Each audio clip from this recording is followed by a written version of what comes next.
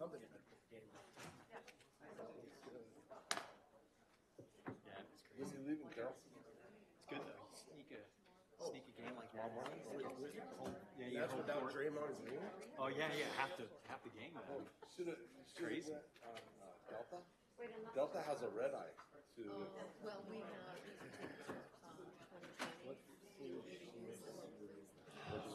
When I go to Tennessee, we take that I red will. eye. So any Leaves at midnight. any Get there at like any Tuesday, 5, 6 in the morning. So it's But we fly into Atlanta Oh, and rent a car and come back. Tuesday, how far is Alaska from here? It's about 2 hours. Oh, okay. Well, from where I go, Chattanooga. You can do Friday. Just avoid Monday. Just Mondays are dead.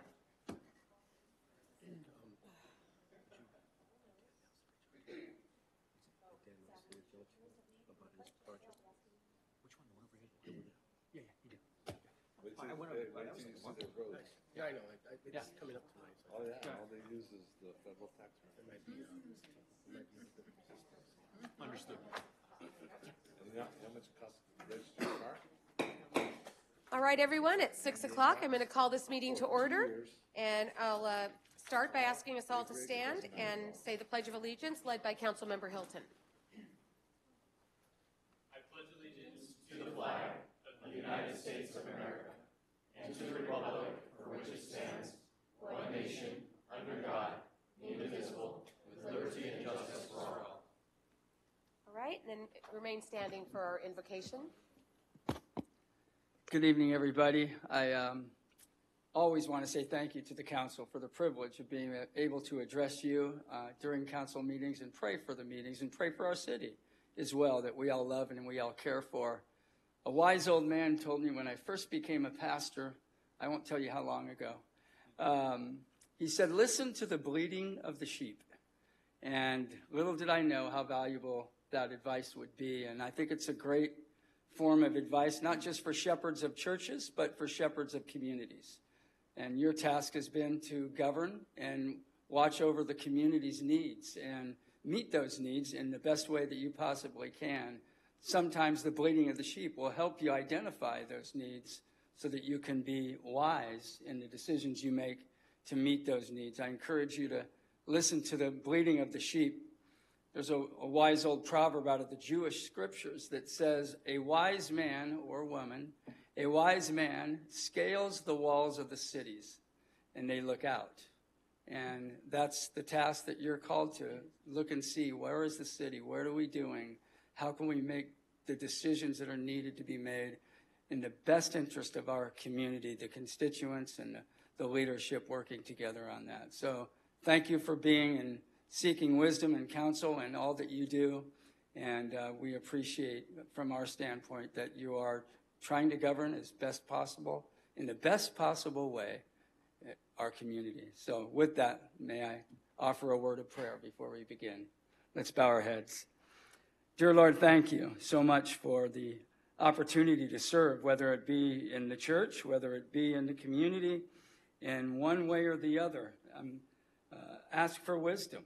There are so many issues, so many possibilities, and so many possibilities for bottlenecks.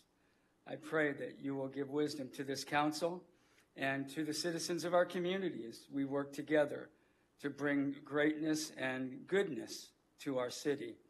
Lord, I'm also reminded as we approach National Police Week that you will always be with our first responders. And this May, when we remember that time for officers and what they have endured and what some have died for during National Police Memorial Week, I pray that you will always keep our officers safe, bring them home safely from each of their watch, and all of our first responders, fire and EMTs, all of our first responders, God. We trust them into your hands, and we pray a hedge of protection around them and our community. In Christ's name we pray. Amen and amen. Amen. Thank you so much. Thank you. All right. Welcome to all the members of the public who are here. I'd like to remind you all, if anybody is planning to speak on any item on or off the agenda, to please fill out a speaker card and hand it to our city clerk so that we can plan appropriately for all those who wish to to speak. And also, as your item comes up, to please come and sit in this front row where we're reserving seats for people who want to speak on agenda items. All right, item 3, City Clerk's report on posting the agenda. Yes, Madam Mayor. The agenda was posted on April 28th, 2022 at 2:30 p.m. Thank Roll you. call. And roll call. Councilmember Almaderis, Here. Councilmember Bracco, Councilmember Hilton, Here. Councilmember Lira Munoz, Councilmember Marks, Here. Councilmember Tovar, Here. and Mayor Blankley. Here. All right, item 1.2, orders of the day. We have nothing there. 1.3, employee introductions. We have nothing there. Item 2. 2.1 is proclamations, awards, and presentations. We have 2 items there. I'm going to start with a proclamation for Bike Awareness Month. And I'm going to read, whereas the City of Gilroy joins cities and counties throughout the country in promoting May as National Bike Month and the 20th of May 2022 as Gilroy Bike to Wherever Day. And whereas Gilroy acknowledges that walking and bicycling are transportation modes that promote healthy living, alleviates traffic and parking congestion, reduces air pollution, and decreases fuel consumption. And whereas both National Bike Month and Bike to Wherever Day are effective in converting drivers into bicyclists and educating citizens about the environmental importance of walking and biking to school or work regularly. And whereas Gilroy's efforts to promote Bike to Wherever Day 2022 include an Energizer station at the Christmas Hill Park staffed by the Parks and Recreation Commission and volunteers, and I know our chair, oh, there she is here. Now, therefore, I, Marie Blankley, Mayor of the City of Gilroy, on this second day of May 2022, along with my colleagues on the City Council, do hereby proclaim May 2022 as Bike Awareness Month. I'm going to come and bring it to you right now. Thank you.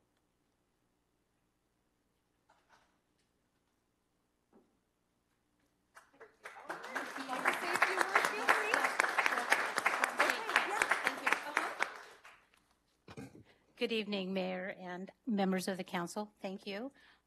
Just a short, let me see if I can squeeze this in here. So I'm Teresa Graham, and I'm the chairperson for the Parks and Recreation Commission, and also overseeing the recently dissolved Bikes and Peds Commission. May is Bicycle Awareness Month, encouraging more Gilroy citizens to try biking and also educating them on the benefits of bicycling in our community. The Parks and Recreation Commission is pleased to accept the council's proclamation of Bicycle Awareness Month. Thank you so much. Thank you. Okay. All right, and the next one is for National Public Works Week. Speaking of first responders, we have Public Works first responders too. And whereas public works professionals focus on infrastructure, facilities, emergency management, and services that are of vital importance to sustainable and resilient communities and the public health, high quality of life, and well-being of the people of California, and whereas these infrastructures, facilities, and services could not be provided without the dedicated efforts of public works professionals who are federally mandated first responders, and the engineers, managers, and employees at all levels of government and the private sector who are responsible for rebuilding, improving, and protecting our nation's transportation, water supply, water treatment, and solid waste systems, public buildings and other structures and facilities essential for our citizens. And whereas it is in the public interest for the citizens, civic leaders, and children in the city of Gilroy to gain knowledge and maintain ongoing interest and understanding of the importance of public works first responders and public works programs in our community, and whereas the year 2022 marks the 62nd annual National Public Works Week sponsored by the American Public Works Association. Now, therefore, I, Marie Blankley, Mayor of the City of Gilroy, California, do hereby designate the week of May 15th to 21st, 2022 as National Public Works Week. There we go. Should have said together with the council. It didn't say that in English. It said,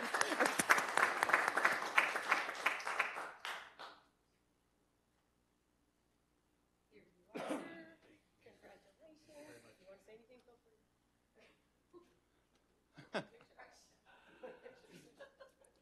Mayor and council, I want to just thank you on behalf of the dozens of public works employees that we have working hard every morning, every day, keeping this community safe and clean. Thank you for all your support. Thank you. Okay, fun stuff is over. Item 3, public comment. This is the time for any public comment for items not on the agenda. So, yeah, how many? Madam Mayor, I received 8 written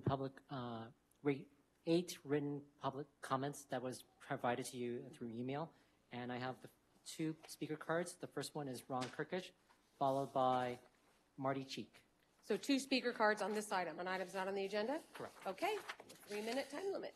Great. Good evening, Mayor, City evening. Council, and community.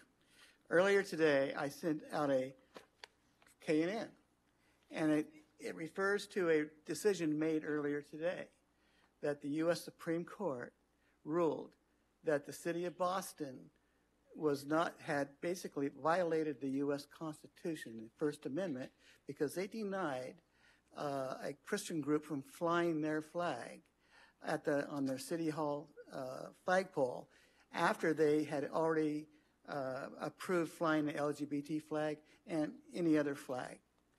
That was against the Constitution and against the law.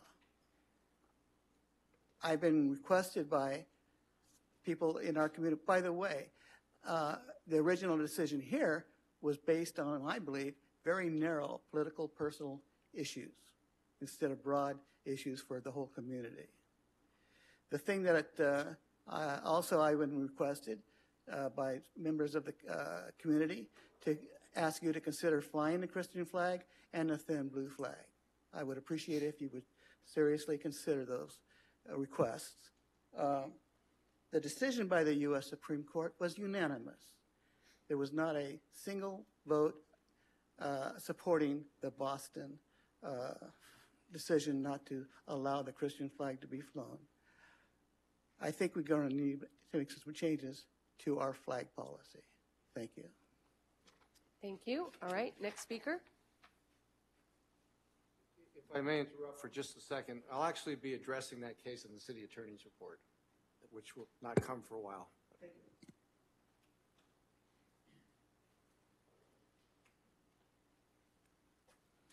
Well, good evening, Madam Mayor and City Council members. I'm Marty Cheek. I'm the publisher of Morgan Hill Life and Gilroy Life newspapers. And I'm sure some of you have, or all of you have read about a project called Vision 2020 that I've been working on for too many years. And tonight, I want to ask you all a favor. In the background of this Vision 2020, when I was a young lad of about 10, my mom took me to Berlin, her hometown, and we discussed the war and the bombing that she experienced. And she talked about her grandparents hiding Jews with another Lutheran family in a basement in Berlin. And I made a promise to her. I promised that if I ever could find a way to end wars, to find a freedom from wars, I would. So I've thought about this for 45 years, and I realized that we have technology now from Silicon Valley and throughout America to enable us to achieve this, the digital world that we now live in. I've been working on some videos I'm going to be sending to the city clerk tomorrow, to the council members, and to every elected official in Santa Clara County, and also people who want to be elected officials, people on their campaigns.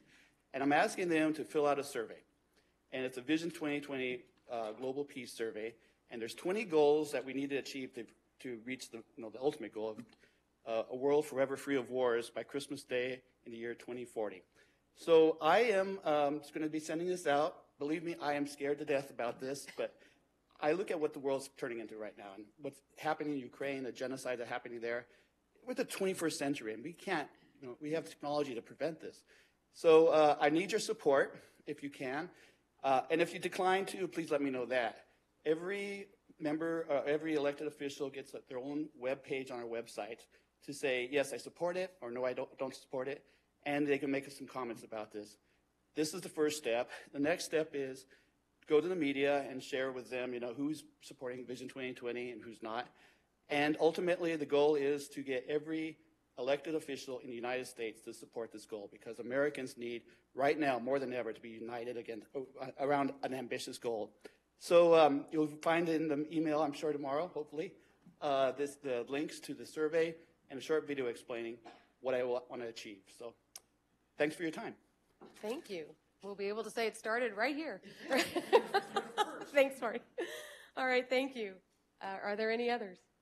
No other public comments, Madam Mayor. Okay, thank you. Moving on to item 4, reports of council members. Councilmember Bracco. Yes.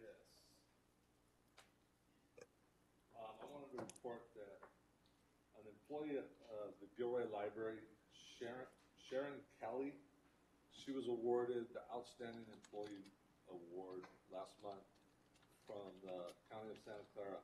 For those that don't know, the library district, all their employees work through the county. We use the county for human resources, payroll, and all that. But they are our employees, and she was recognized for that. And one of the things in our meetings, Supervisor Wasserman, he likes to give us quotes and new information. And one of the things he brought up was if we knew that Santa Clara County is the most diverse county in the United States. The County of Santa Clara has more languages spoken in people's homes than anywhere else in the United States. Thank you. All right, thank you. Councilmember Armendariz. No report. Councilmember Marks. No report. Councilmember Hilton. Thank you, Mayor Blankley. From Visit Gilroy, marketing results from the Visit Gilroy Wedding Expo were shared with the Board of Directors. Highlight includes 43 vendors participated in 200 attended the event. This is the first wedding expo since the fall of 2019, and the interest of Gilroy as a wedding destination was significant based on the outcome of the vendor and attendee surveys. March 2022, Smith Travel Report indicated for lodging properties in Gilroy a 10% increase in occupancy over prior years. $22 increase in average daily rate, and the most important statistics for hotels was a $21 increase over the prior year in revenue per available room. TOT collected during the month of March increased by 36% over the year prior, which is a trend we are seeing for 2022. For Silicon Valley Clean Energy, first I want to mention that there was a day earlier in April where 97% of the electric grid for California was from renewables. Storage has been critical to reliability during the transition to renewable energy, and as it charges using solar and wind output during the middle of the day, and re-injects it back onto the grid on hot summer evenings with solar production has ended and demand's high. I was able to attend the 5-year anniversary for Silicon Valley Clean Energy, where they were recognized by their founders, current and former electeds that sit on the board. SVC began in 2017 and now provides carbon-free electricity to more than 270,000 residential and commercial customers. Using clean power has helped local communities reduce energy-related greenhouse gas emissions by 35% compared to a 2015 baseline, and avoid a total of 575 million pounds of greenhouse gas emissions from being released into the atmosphere. Thank you. Thank you. Councilmember Tovar. No report. Councilmember LaRomagnos. No report, but the only thing I would say is that I want to thank city staff for putting together the meeting last week with the Gilroy Unified School District. It's always nice to talk with our contemporaries and hear their perspective on shared issues and concerns. Yes, thank you. Okay, and for mine, it's primarily high-speed rail. I'm sure you've all heard on April 27th, the High-Speed Rail Authority approved the EIR for Alternative 4. So that means the Merced to San Jose stretch is not going along 101, but instead going to come into Gilroy from the south. And I say that our Gilroy Transit Center, second to San Jose, will be the most significant transit hub on that stretch, second only to Dearborn. So that's pretty exciting. Of course, the timing of it is the giant unknown. They're saying people will be riding it by 2031. I don't mean to laugh, but it's just that it's been 7 years and has barely gotten out of Fresno. So we're hoping, but that is what they're saying. And also saying, I've been promised that those of us in Gilroy anyway, when we go by the transit center, within 2 to 3 years, we should actually see somebody out there working on something. As little as it might be, we would actually see something. So I'm kind of counting on that, but I do think our transit center is ready, and I hope this comes when they say it will. Also, last thing is with Public Works, the proclamation that I just read, and of course, I mean, we really don't give enough attention to what Public Works does with water when we think about it, water and sewer and our streets and storm drains and all that stuff. And so the same applies to SCRAW, our water sewer treatment plant. So I want to make sure that everybody knows that this Saturday, the Coffee with the Mayor is going to be with our programs manager out at SCRAW so that everybody can hear about the stuff that we normally don't hear so much about, but is super, super, super important. Okay, moving on to future council initiated agenda items? I have two, Mayor. Two, okay. The first one is I'd like to propose that we ask staff to make a minor language changes to our complete streets policy. Since the bike ped infrastructure duties are transferred from the Bicycle Pedestrian Commission to the Planning Commission, there's just some update on the language in the complete streets policy, and I'm happy to answer any clarifying questions. Okay, and then you have a second one? You want to do that one first? No, I guess, yeah, right. Does anyone else, first of all, does anyone else will anyone else have a future agenda request? I have one. Okay, and you have one too. All right, well then, we'll take these. For it to be restated? Yeah, we'll do this one at a time, and so we'll go back to what you just said. So, go ahead. Okay. So we have a complete streets policy that that allows us to receive funding for like SB funds and funds from MTC. Since the bike and ped infrastructure duties were listed to be done by the Bicycle Pedestrian Commission, it's just a language cleanup to remove Bicycle Pedestrian Commission and add in the Planning Commission. Okay, is staff maybe already on that, if that's true? Thank you, Madam Mayor. That is typically one of those things that it doesn't happen immediately. We usually are quick to update those kinds of documents, so I don't think this is really a big haul for us. We can do that, and I believe we'd bring it back to council for a quick review and approval, but I don't see this as being a No, heavy I'm wondering lift. if it needs to be a future agenda item or if you could just do it. I mean, if it's just substituting the the commission that it now applies to. I can look at that. I'm not too sure what it requires to make any modifications to the Complete Streets program, and if it's, I'll do it as simple as possible, and I can report back to council on that. Okay. If I may, Yeah. it would appear to be just a cleanup item, really, caused by the kind of minor change that was made.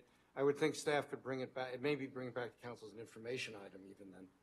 But if the policy was adopted by council, then amendment probably has to be adopted too, even though it's a very minor one. It doesn't matter that planning is a chartered commission, so if we're changing the scope of its work, even a little bit, does it have to be council approved? I think council has approved the change of the planning commission scope by virtue of merging the other commissions with them. So I think that has already occurred. Okay. It's really, I think what Councilmember Hilton is proposing is really just some wording changes Hurry up. rather than a substantive change. Is that correct?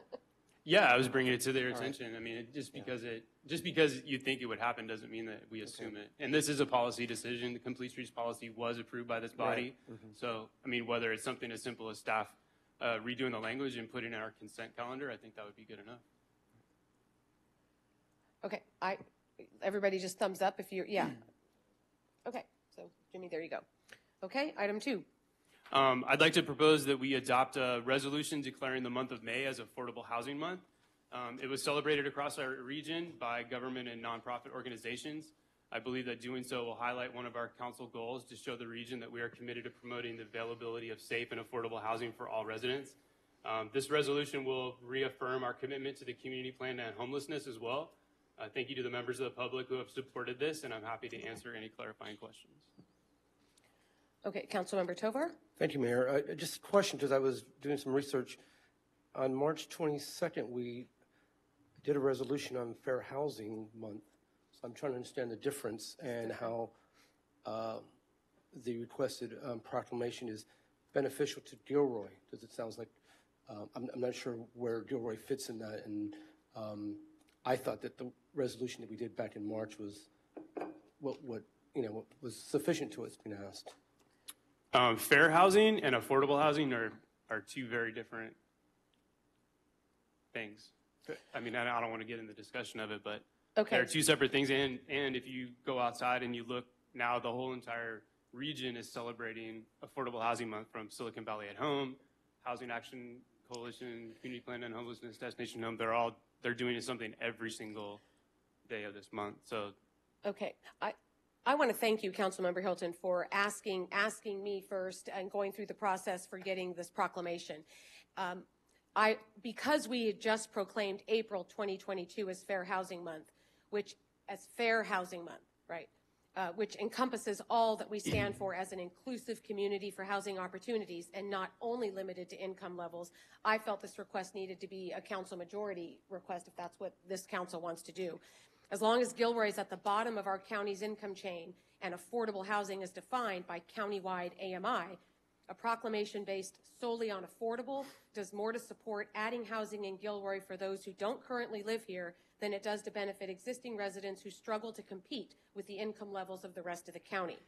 Proclamations are meant to proclaim sentiments, and we did so beautifully, I thought, with our Fair Housing Proclamation that was inclusive of all of the sentiment that we stand for, where we pledged our commitment to improve housing options and celebrate the value of harmonious and diverse communities by promoting fair housing law.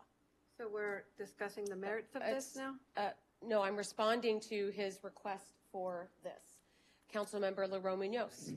Thank you, Madam Mayor. And, you know, when I hear this, I had kind of a similar thought as Councilmember Tovar did with regard to the fair housing resolution that we did declaring April Fair Housing Month.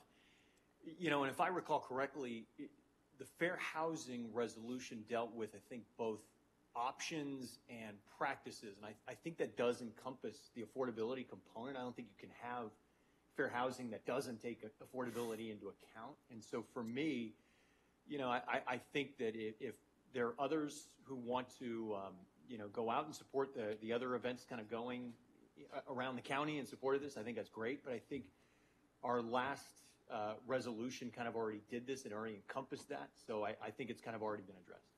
Thank you. Okay, Councilmember Bracco, Councilmember Armendariz, and then Councilmember Marks. Yeah, I don't understand why we really do this stuff anyway. A piece of paper is not going to add 1 unit to the stock of houses. What I find interesting, the same groups and folks behind having resolutions saying we're doing something are the same folks that are pushing solar panels on all the houses, you know, bicycle lockers, charging stations, electric appliances only in houses, which all just adds to the price of the house and puts it out of reach for most folks. So I don't care either way, but I think it's pretty useless because it doesn't mean anything.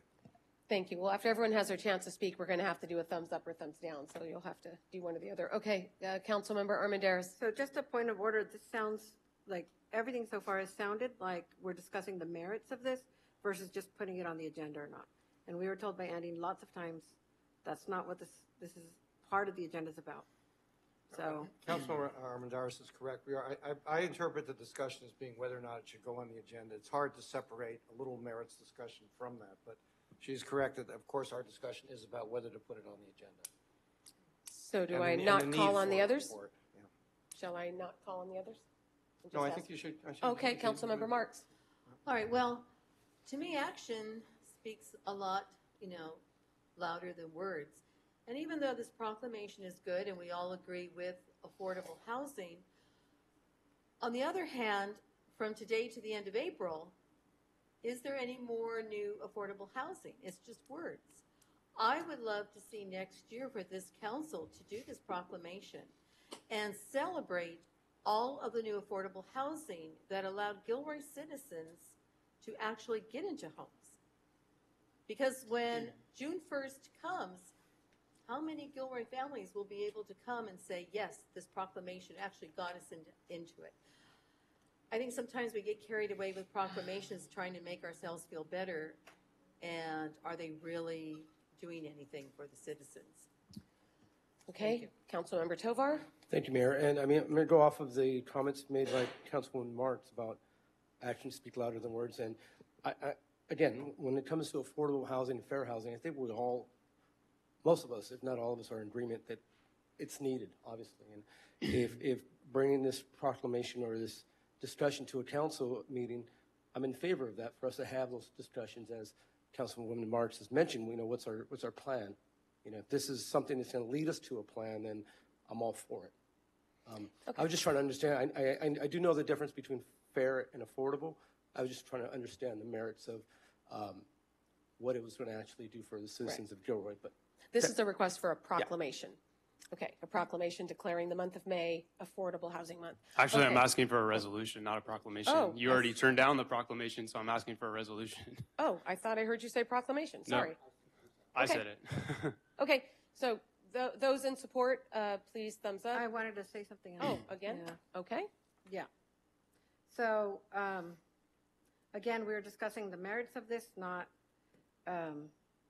which is what we're not supposed to do, but I think it's interesting that whenever certain subjects are brought before us for a proclamation, then they are scrutinized more highly than others.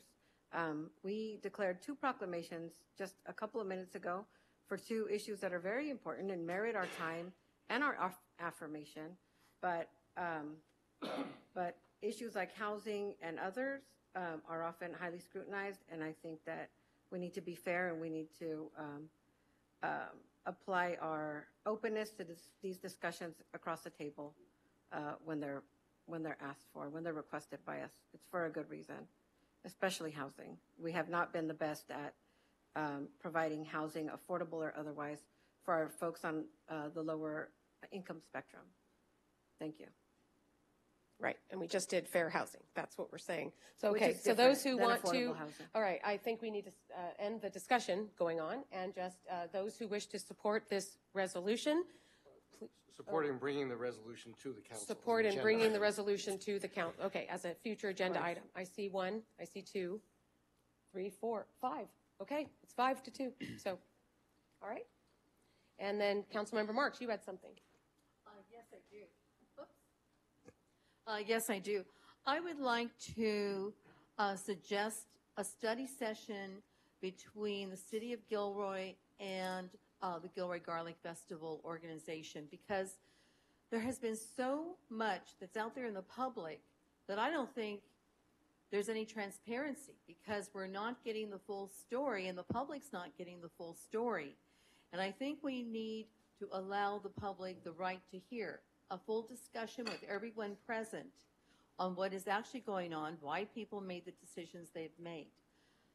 So, and we could do this in August or September. It's not anything urgent, because I don't think the Garlic Festival is ready to go on this year anyway, but I think we owe it to the public, the taxpayers, to hear everyone's side. So your request is for a study session? Yes. So separate meeting, okay.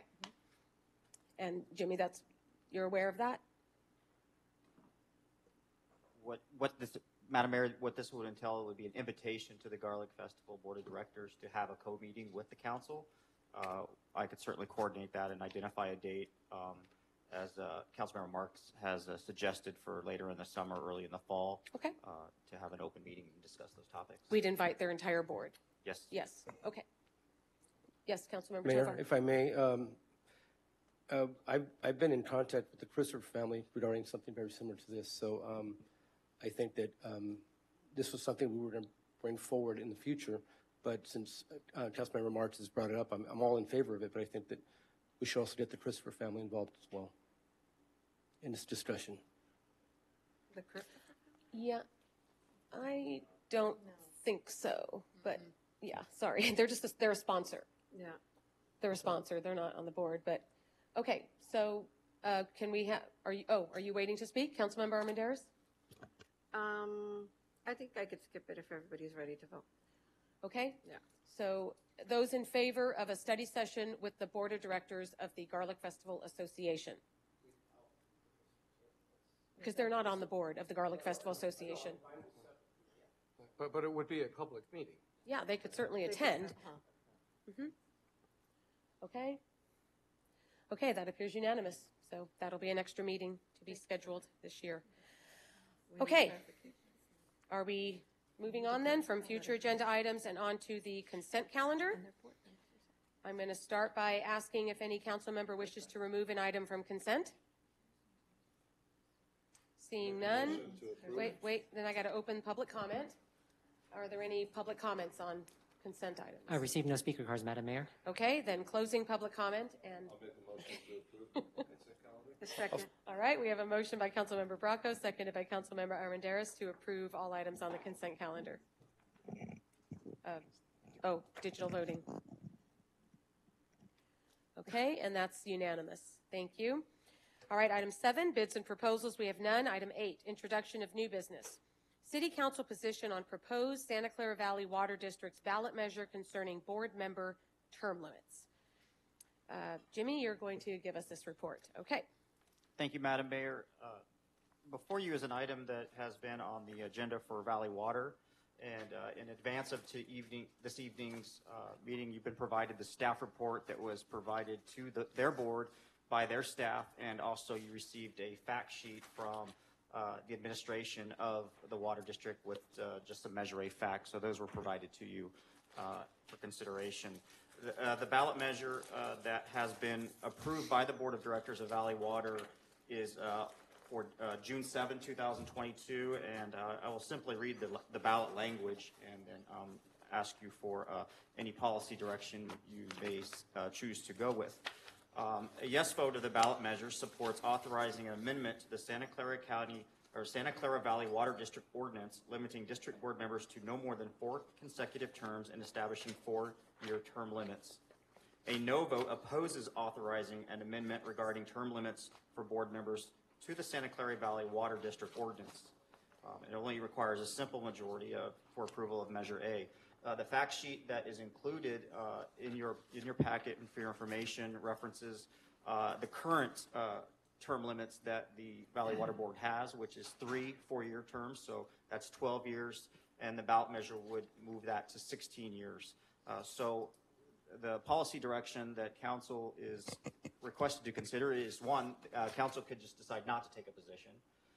You could take a position to support this ballot measure, or you could take a position to not support this ballot measure. So that concludes my report. I'd be happy to answer any questions for you. Thank you. Okay, so I see the lineup starting. So if you'd like to speak, please make sure your name is on the board. Okay, Councilmember Tovar. Thank you, Mayor. Jimmy, is this information that we've been provided is the first we're seeing it right now, correct? It wasn't, I mean, we weren't given any information prior to this. There is a staff report and there is the resolution in the agenda packet, but the information you have here, which is the Measure A fact sheet, was given to us right before the meeting, and then I circulated the Valley Water staff report earlier today.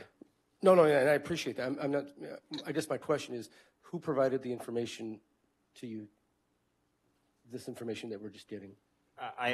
The fact sheet was provided by Valley Water. The staff report I have obtained from their website. Okay. So, yeah, I guess the question is this information that we asked from them before and we're just getting now? They provided the fact sheet on their own. We included the staff report after discussions with Valley Water in order to give you their staff report, which we did not include in the original agenda packet. Okay. Thank you. Okay, Councilmember Armendariz. Jimmy, is the language that they're providing to us, that seems a bit, well, it seems to me that it's saying they would limit current and future terms, right, to 4 4-year terms. The language reads as if they previously had no term limits, correct? But, and I think that's in the report, when in fact they had a 3 4-year term limits. Is that the language that's been approved by the registrar or by the state to be on the ballot?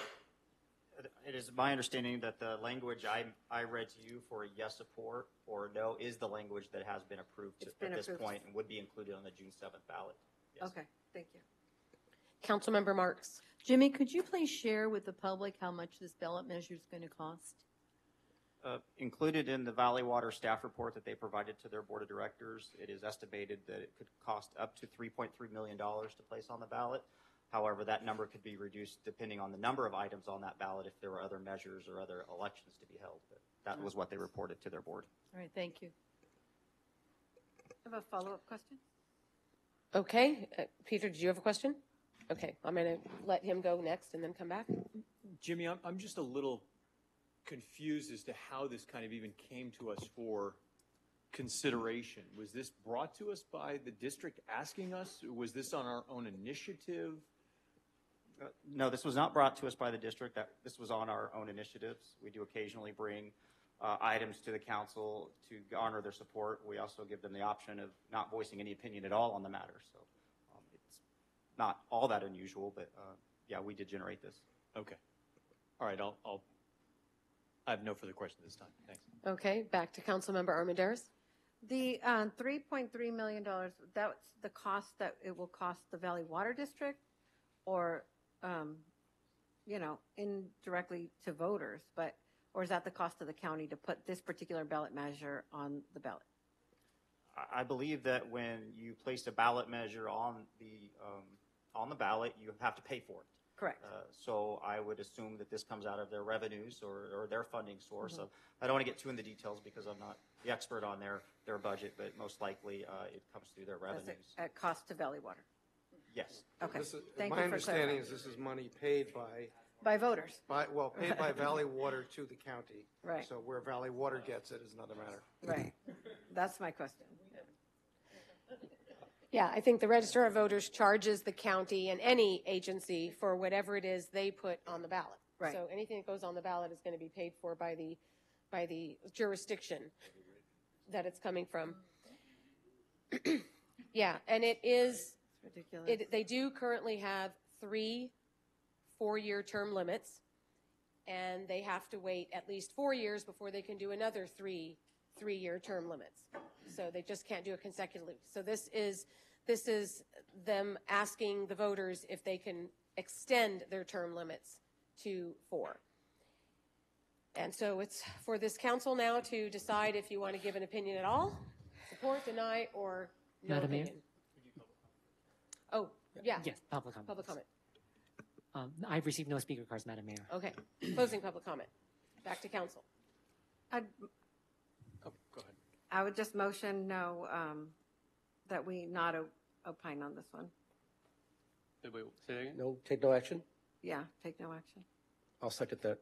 Okay. And now I see Peter's on the board and Zach is on the board. Yeah, that's what I was going to suggest as well. I mean, the alleged rationale for this is allowing greater consistency to provide for expertise for people who understand difficult concepts to remain on the district board. But I mean, I don't feel that I have a solid enough understanding of how complex those things are and how much this really needs to happen. So I'm of the opinion that we should stay out of this one. Mm-hmm.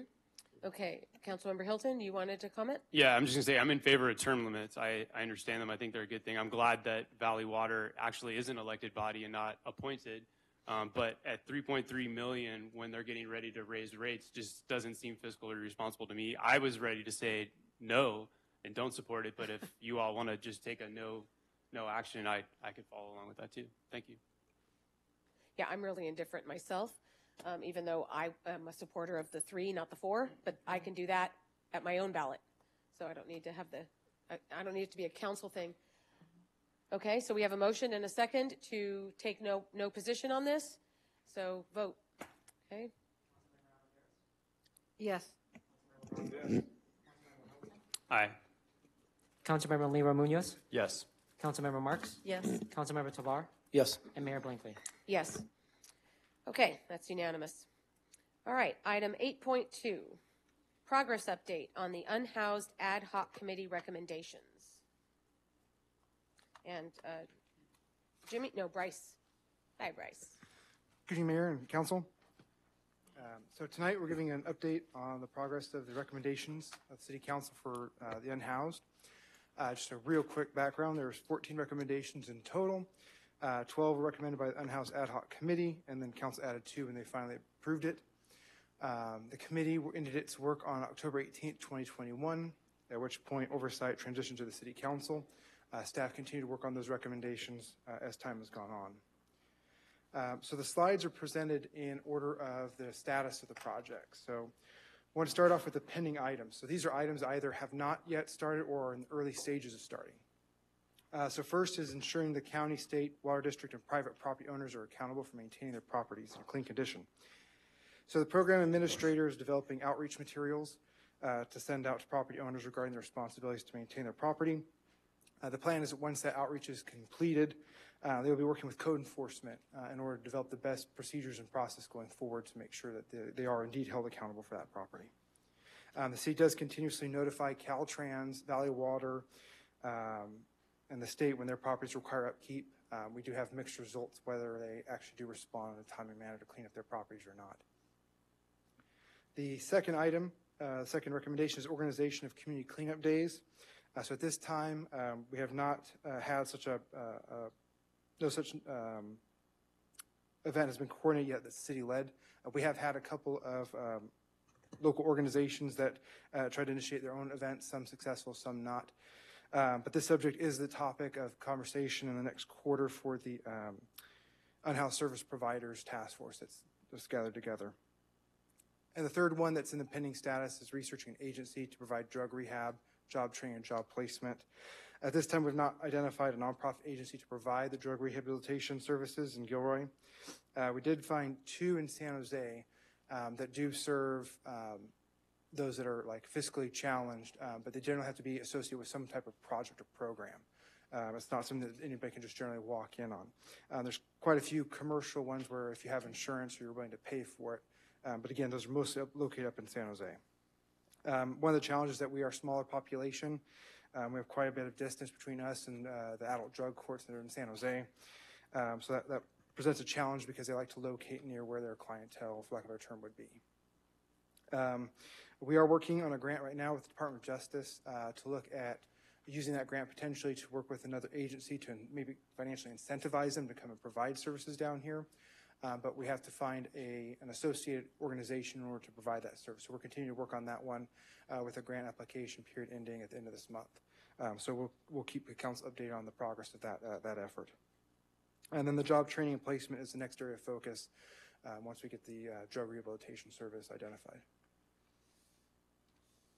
The next slide are those projects that are in progress at this point in time. So the first is a safe parking program. As council recall, we had an unsuccessful RFP process for the first attempt at the safe parking program. We did have one submittal from the Compassion Center. The city, the Compassion Center, and Santa Clara County have entered discussions on the program, but at this point, there is no formal agreement with the city at this time. With some challenges related to property location for the safe parking program, it remains possible that a suitable location may be found, at which point then the city can consider contributing perhaps PLHA funds towards case management or one of the other services associated with the safe parking program. So again, this is one that the work is continuing and we'll continue to monitor and update council as we go. And then the third is second is the support of a mobile garbage removal program. So with council's approval, we did enter into a contract with US Ecology for a budget of $100,000. We have spent about $50,900, which has entailed 3 cleanups, Highway 101 and 152 interchange. That was the largest one that we had. Cleanup at Renz Lane on the eastern side, and then also a dump site at Hirosaki on the north side of town. We are considering options for one-day dumpster availabilities for unhoused, basically located at their encampments to help discard whatever refuse they have. The one challenge that we have heard both from the experiences of the Compassion Center, but also US Ecology, is that once those dumpsters are placed, it quickly becomes, word gets out that, hey, there's a place we can just dump whatever we want. So we're working to try to find a way to set up the program where it's a same-day drop-off, same-day pickup, and that somehow it's monitored in order to prevent illegal dumping from happening there. And then the third one is exploring the purchase of a garbage compactor truck. We did have an unsuccessful procurement for the compactor truck. However, afterwards, staff who are involved in the cleanups on the city side did recommend that a custom dump truck body would be a better selection than the compactor truck for a couple of reasons. One, usability with the license. 2, also is concerns about compacting garbage with potentially biohazard and having issues about cross-contaminating the full load. So at this point, bids were then submitted for a custom-built dump truck. Unfortunately, we, again, did not have any successful bids for that one, but we did have one that proposed a custom dump body bed. So that is the option that staff pursued. That is under construction currently, slated for mid-summer delivery. Fleet and code enforcement staff have visited the construction in progress, and no issues or concerns with the design has been identified at this time. Next are those that are completed. So the first one is the endorsement of the community plan to end homelessness. Council did approve that endorsement resolution. The second one was exploring the differences between a police officer and a community service officer. Again, that was completed with the committee as far as deciding to proceed with a police officer.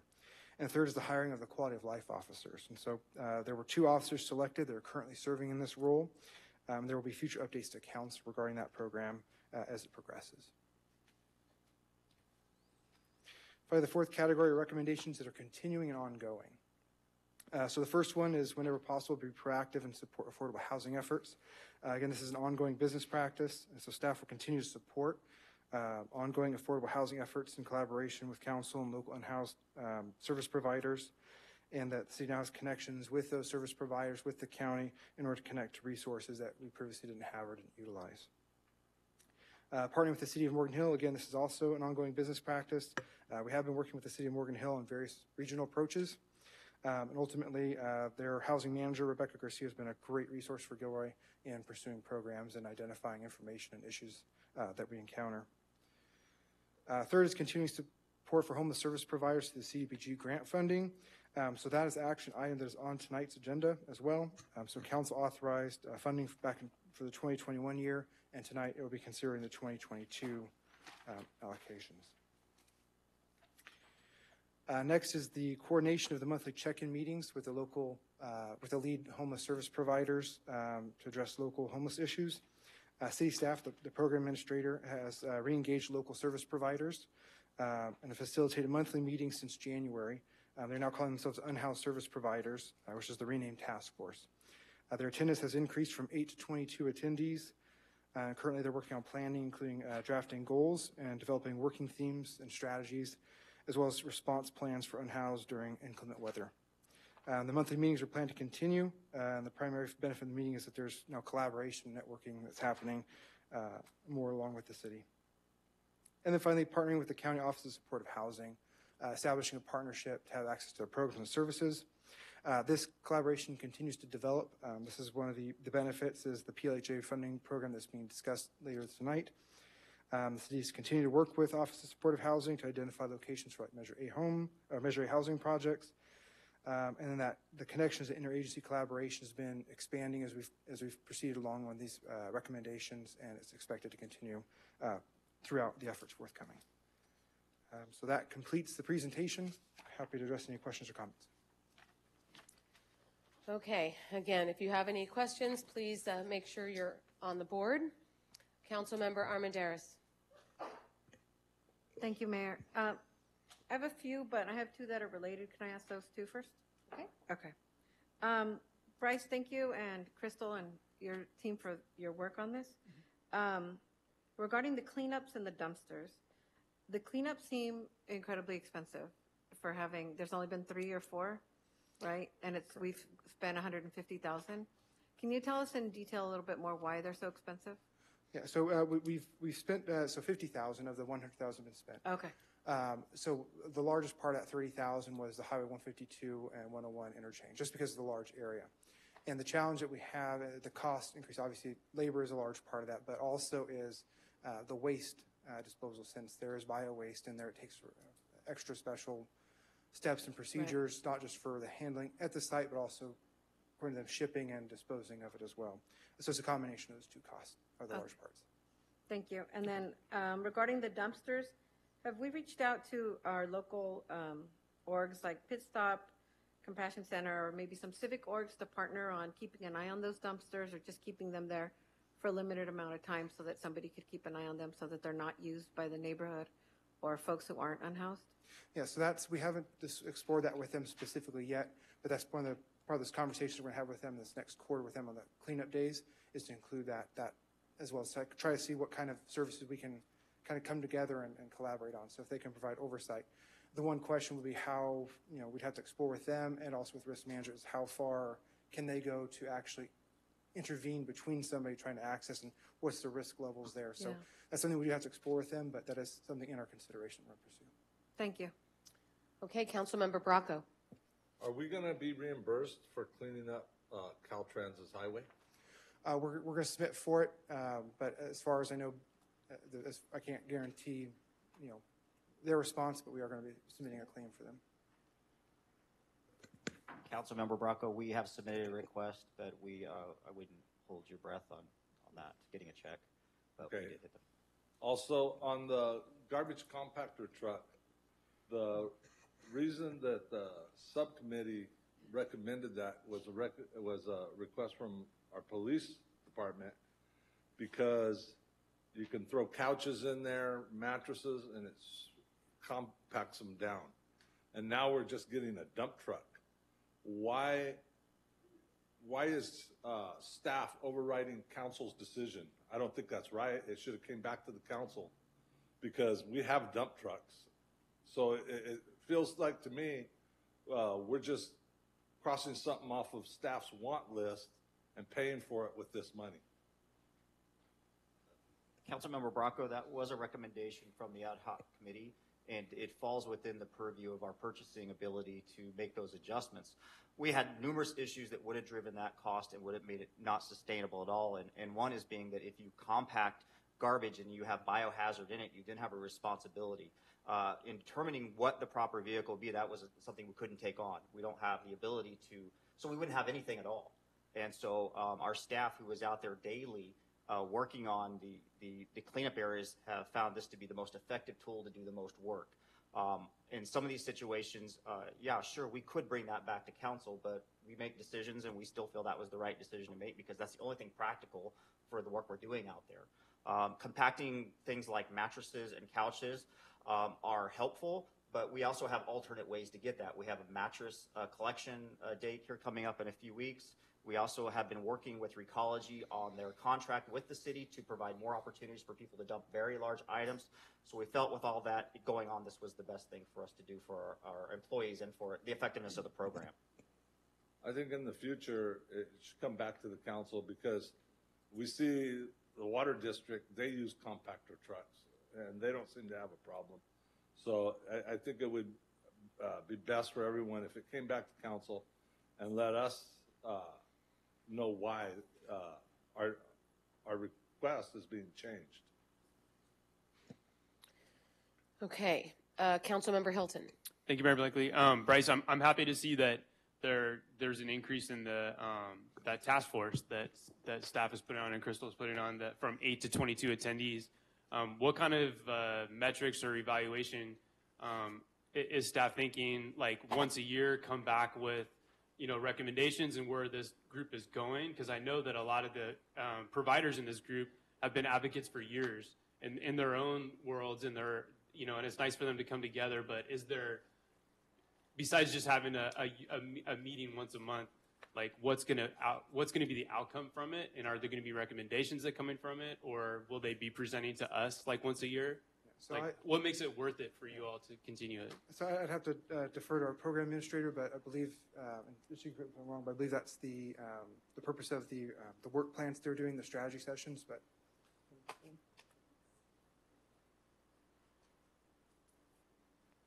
a little warm up from my other two reports. Definitely, the city had been part of the group for years, like you mentioned, but we took on facilitating it again, starting in January. And that was actually the first thing that we did in January, is to send out a survey, see like, hey, how was it before? Where are you now? Where do we want to be? So we kind of started off with that as like our first meeting. And that's, it has only been since January. I feel like the group has come a long way, but that is definitely one of the things that we're working on. One of the things is there is a vision, and there are strategies, very specific strategies that the group has drafted. I just wanted to solidify them more, to like have them be set. You know, I don't want to say that. The last meeting we had, is still in draft. So that is definitely the goal. And annually, we do want to make sure that we're meeting. We want to have it be like SMART, right? Specific, measurable, attainable, realistic, and time-bound. That's the whole kind of point of this. But also there's been a lot of great points that the group has come together and decided that this is the direction we want to go. So I could explain more in the next time, but I didn't print out the drafted things. Thank you. Okay, Councilmember Tovar. Thank you, Mayor. Bryce, I have two questions. First of all, thank you to your team, yourself and your team for the work that you guys are doing.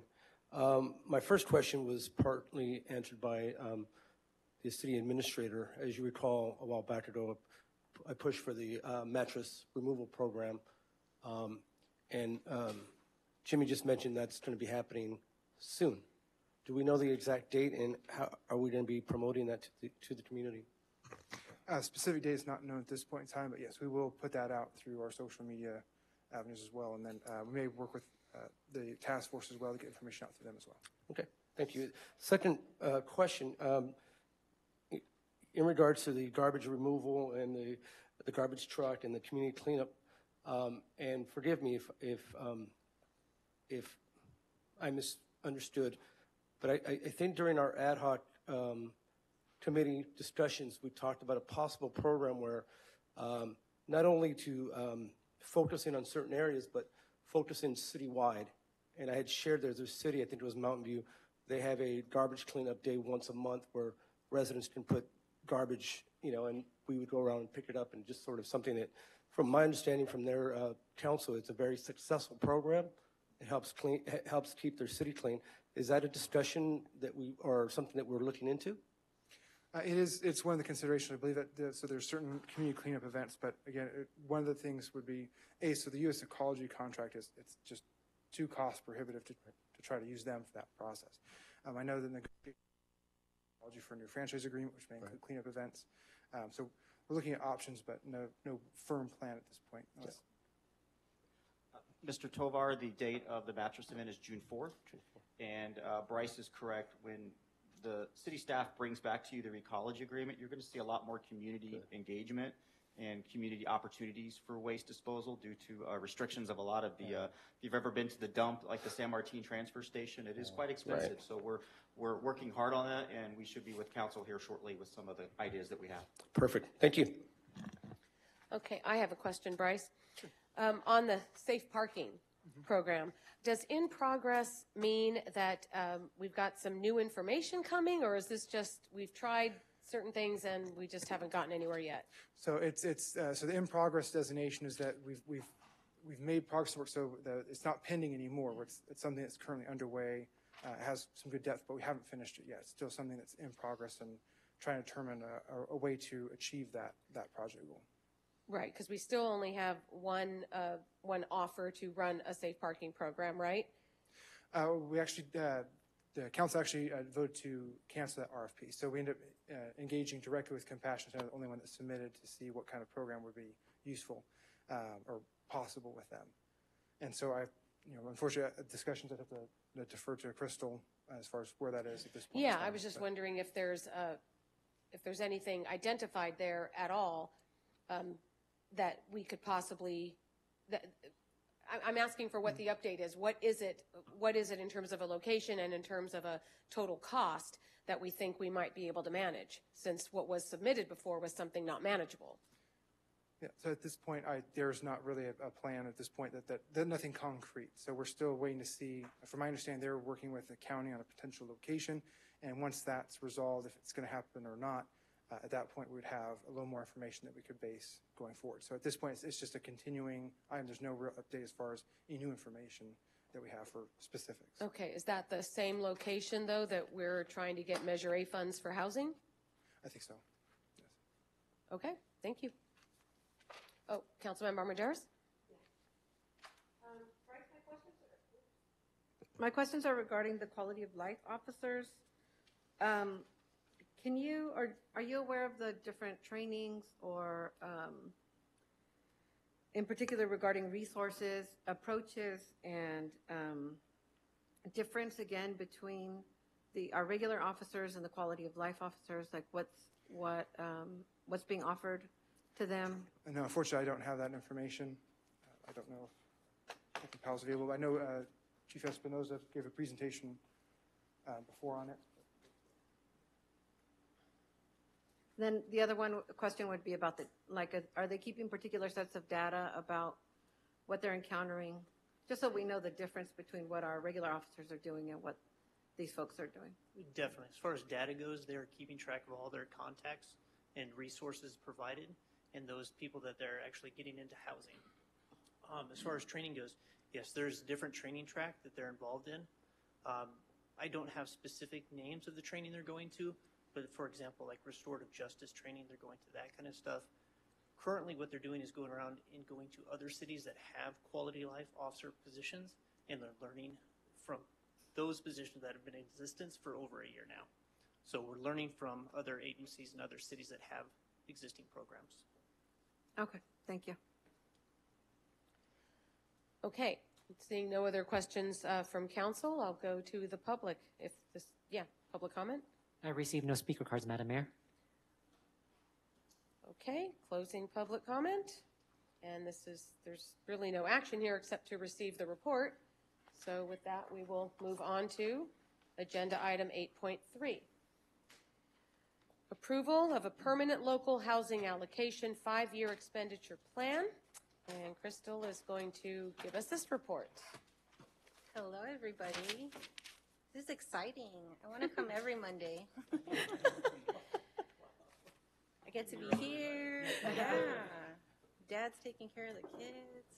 It's perfect. So today we're... Hold the microphone closer to you. To Right your here? mouth. Is it right here? Okay, perfect. So I'm going to try to not keep the report too long since we have two. This one is the shorter one, so I'll try to get through it as fast as we can. So just a little bit of the background on the PLHA. It's the Permanent Local Housing Allocation Fund. Late last year, October 2021, dialogues started with the county and actually made us aware of the PLHA funding source. And so council on the 15th said that we can go ahead and approve the participation of it. In December, we actually signed the agreement. Is it not on? Oh, that looks better.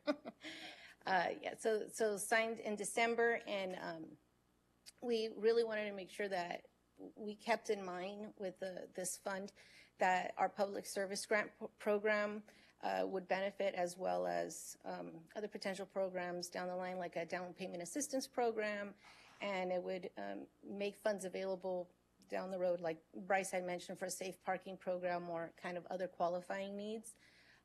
It also addressed that for fiscal year 22-23, we actually have a depleting HTF housing trust fund balance.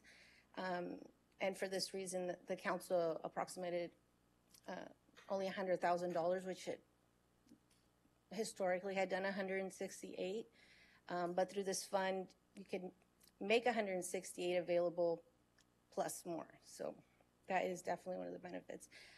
Quickly about the agreement, it is going to be administered under the Office of Supportive Housing for the county.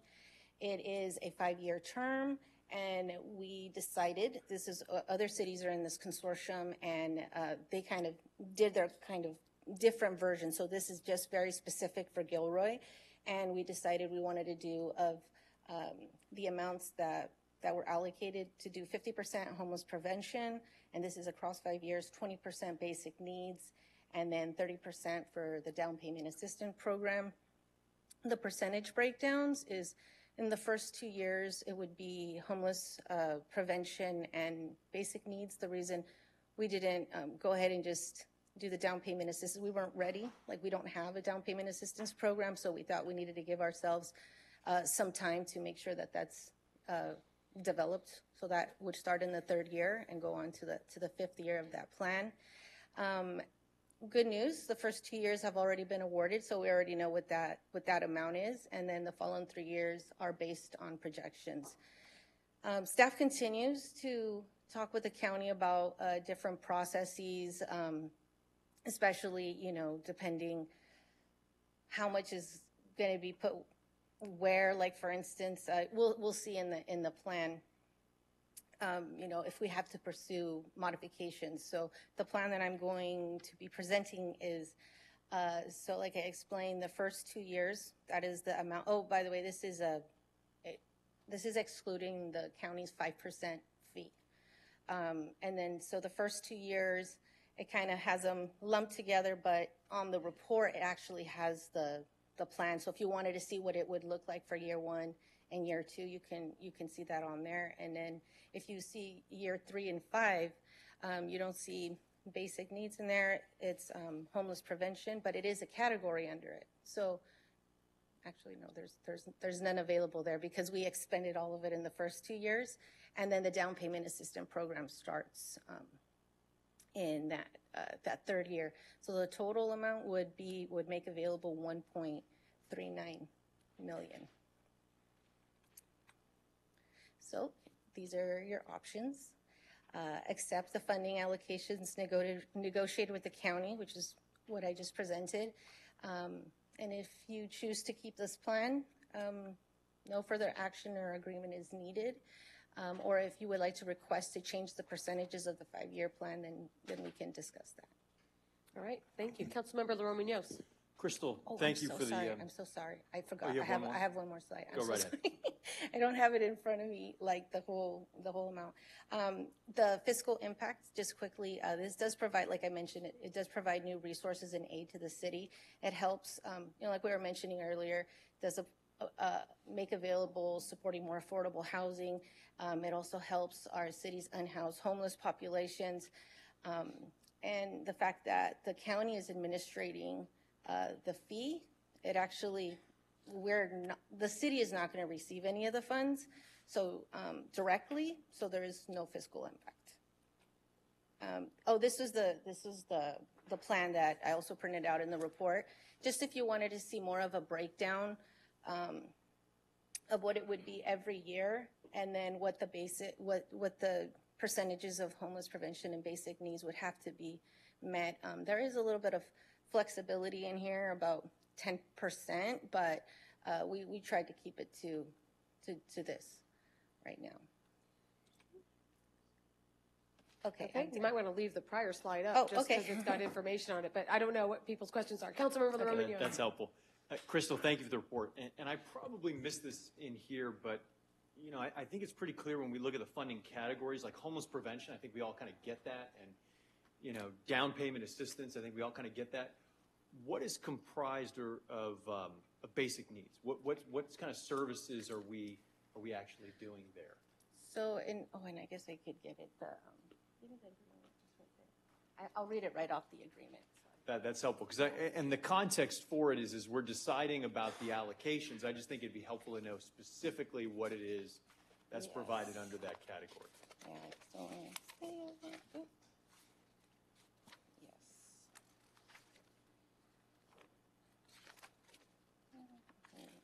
Oh, this is a big attachment.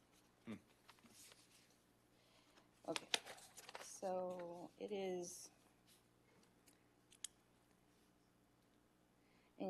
So it is, so 20% would be towards the basic services for homelessness, including the costs associated with administering maybe a safe parking program.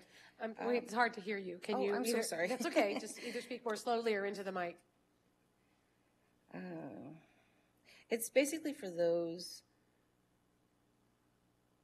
at risk of experiencing homelessness, including but not limited to provided wrapping, rehousing, rental assistance, supportive case management services to allow people to obtain or retain housing, operating, and capital costs for navigating centers, emergency centers. Just a few of the examples that they had there. Okay, I'm just trying to get a sense for how that differs from the homeless prevention. It sounds more like homeless prevention, that those are expenditures for programs for people who are currently housed, but maybe at risk of becoming unhoused. And basic needs are for those who are homeless who need those supplies, services. And that's Yeah, more, oh, sorry. Prevention is, no, Yeah. you and I are thinking in the same direction. Prevention is preventing the problem, and then the basic needs is the intervention for those who are already finding themselves in that circumstance. Okay, that's helpful. I just And then needed yeah. yeah, I just need to clarify in my own mind. I'm a little slow sometimes. Thank you. Okay, Good question. thank you. All right, Councilmember Marks. Okay, thank you, Crystal. I have a few questions. Where does the PLHA funds come from? Are they coming from the county? From the HCD, I believe, yes. Oh, okay. And then for the down payment assistance program, who qualifies for that or who can apply? That's a great question. That's what we're giving ourselves 2 years to figure out. So that's why we decided that we knew that it was going to be to support either, getting into like maybe a BMR property, or, it's, if you see the amount, it's not like we have $1 million to help people get into homes. So we're really trying to figure out how we're going to be getting folks into house. So they would have to be at a certain economic level, right? Maybe extremely low income is what you that's what envision? we would envision for that. All right. It's not a fully developed program. That's where we're giving ourselves 2 years for, but it would be specifically to get people into homes that maybe otherwise they couldn't. That could be like, okay, maybe we can't, give 30%, 20% down, but maybe we can help with 10% down, and that gets that person in a home. I So see. that could be an example. All right. And then what safeguards are in place to guarantee that these funds are used appropriately by all the nonprofits? Well, we go through a pretty thorough, the same process that CDBG, that you'll see in the next report, that CDBG goes to. We have had that same process for getting applications, monitoring, all those things with which was the Housing Trust Funds that will now become PLHA funds. So we're handing that over, and that's part of what we're doing with the county, is handing that over. They want to know, okay, how did you figure out these amounts for these people? Because now they're going to have it.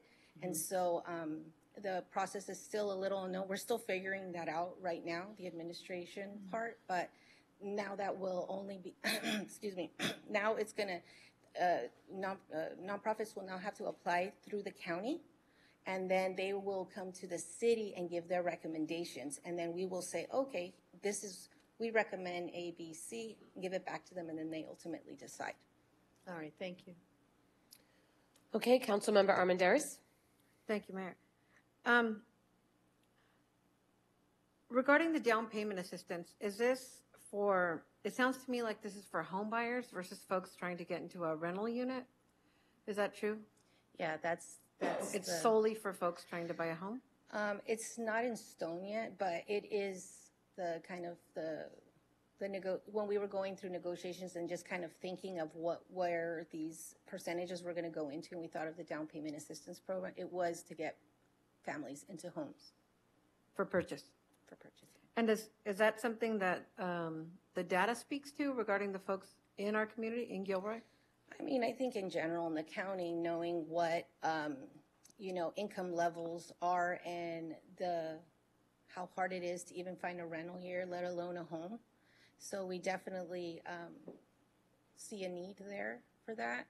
There's also rental assistance programs that we know are in the community, and we are helping and supporting in that sense. We're not forgetting our renters. We just want to make sure that aside from what locally and state funds are offering for rentals, that we also offer something for our folks that want to buy a home here, And that's, or are forced to not be able to live here.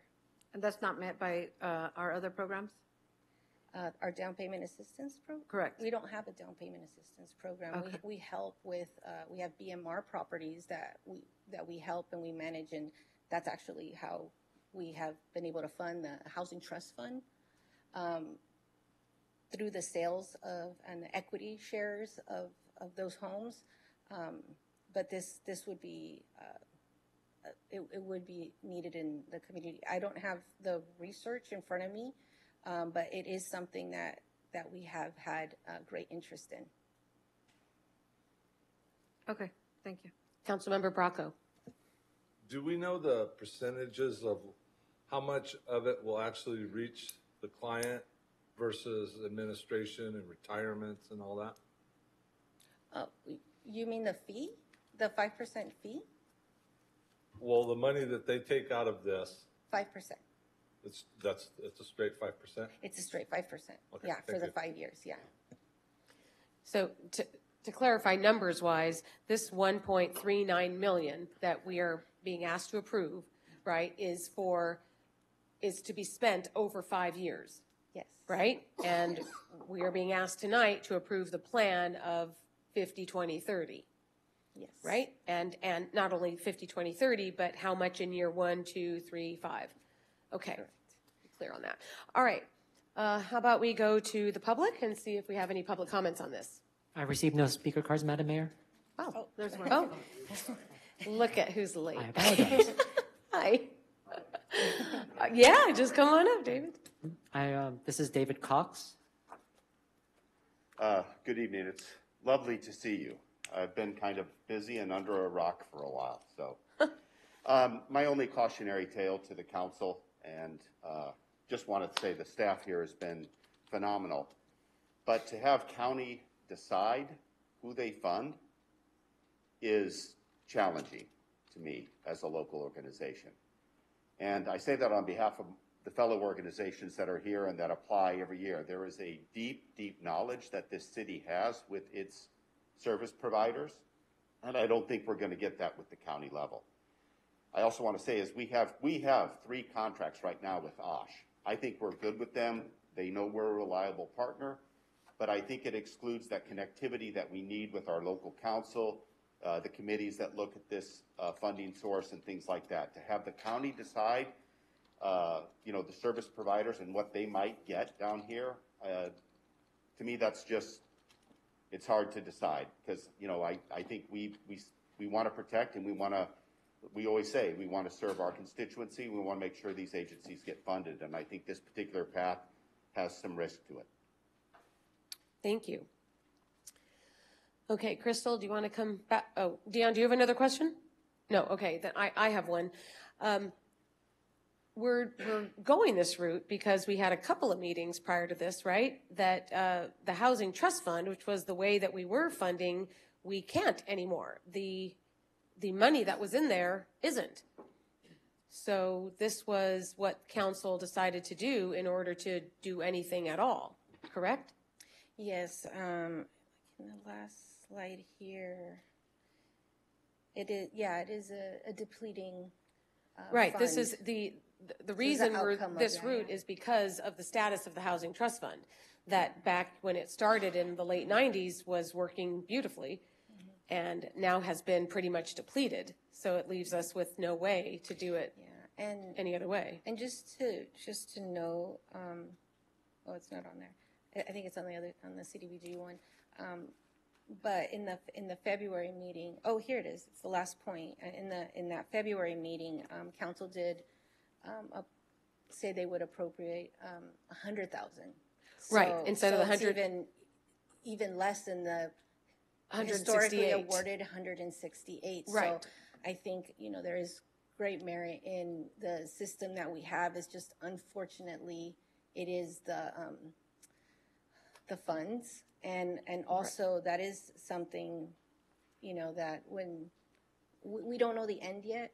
Like we've been given assurances and been very hopeful about our recommendations being at a higher regard, and only time will tell in the process. Right, and if we can get the Housing Trust Fund built back up again too. And it is a 5-year plan. So after that time, if we decide, X, Y, and Z happened, we did like it, we didn't, then we can actually continue into a PLHA and run it ourselves. Okay, Jimmy, did you want to say something before move on? I did want to say something, Madam Mayor. We had significant dialogue with the county about that same concern that gentleman shared, because we didn't want the money to go into a pool and then somebody say, well, here's a little bit for you, Gilroy, or not.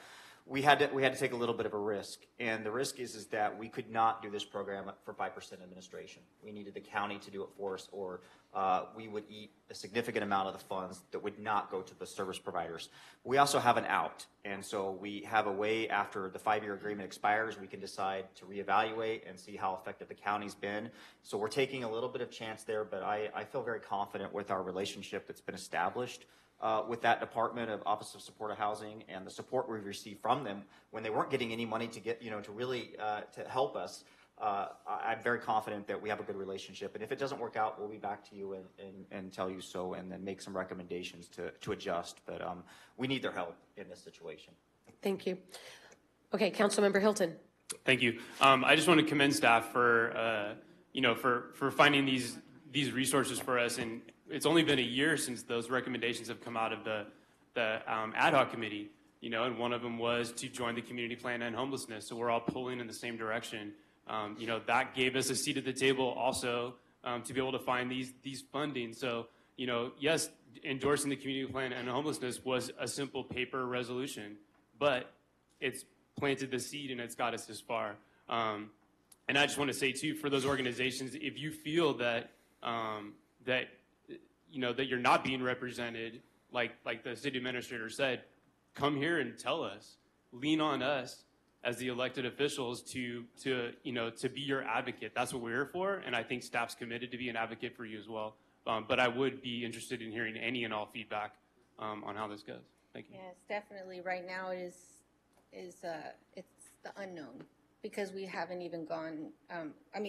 Right here for these 2 years and the report that's preceding this one, will set the next 2 years. So we'll know that. We'll know what the next 2 years looks like. Depending on the options.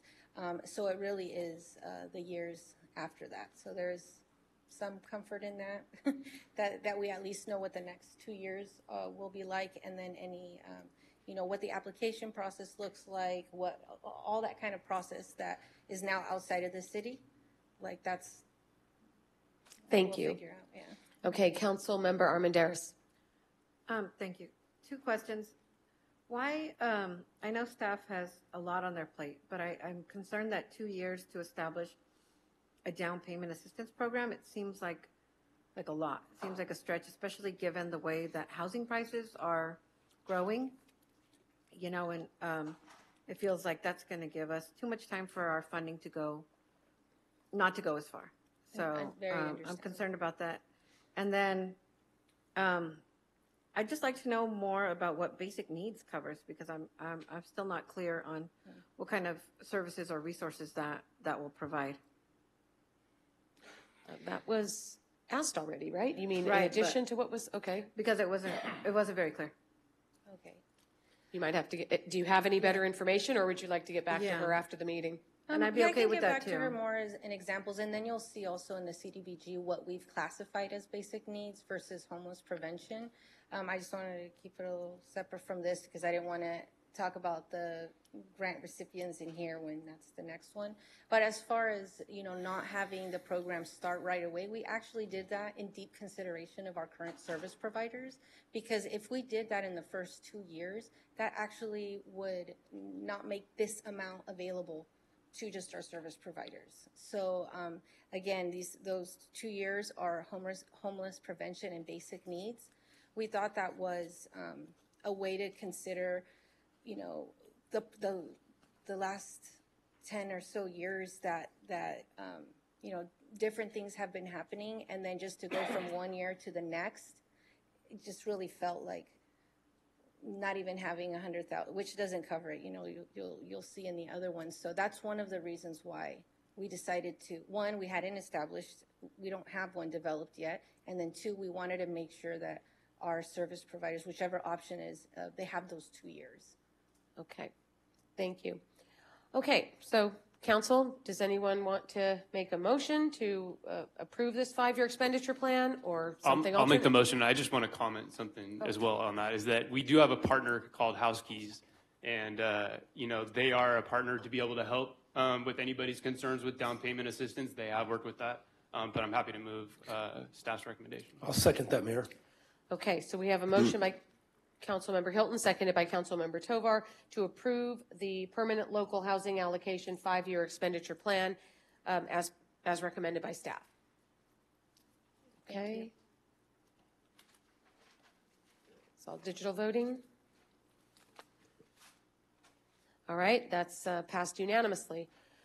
Okay, moving on to 9.1, approval of community development block grant and permanent local housing allocation public service grant allocations and community development block grant annual action plan for fiscal year 22-23.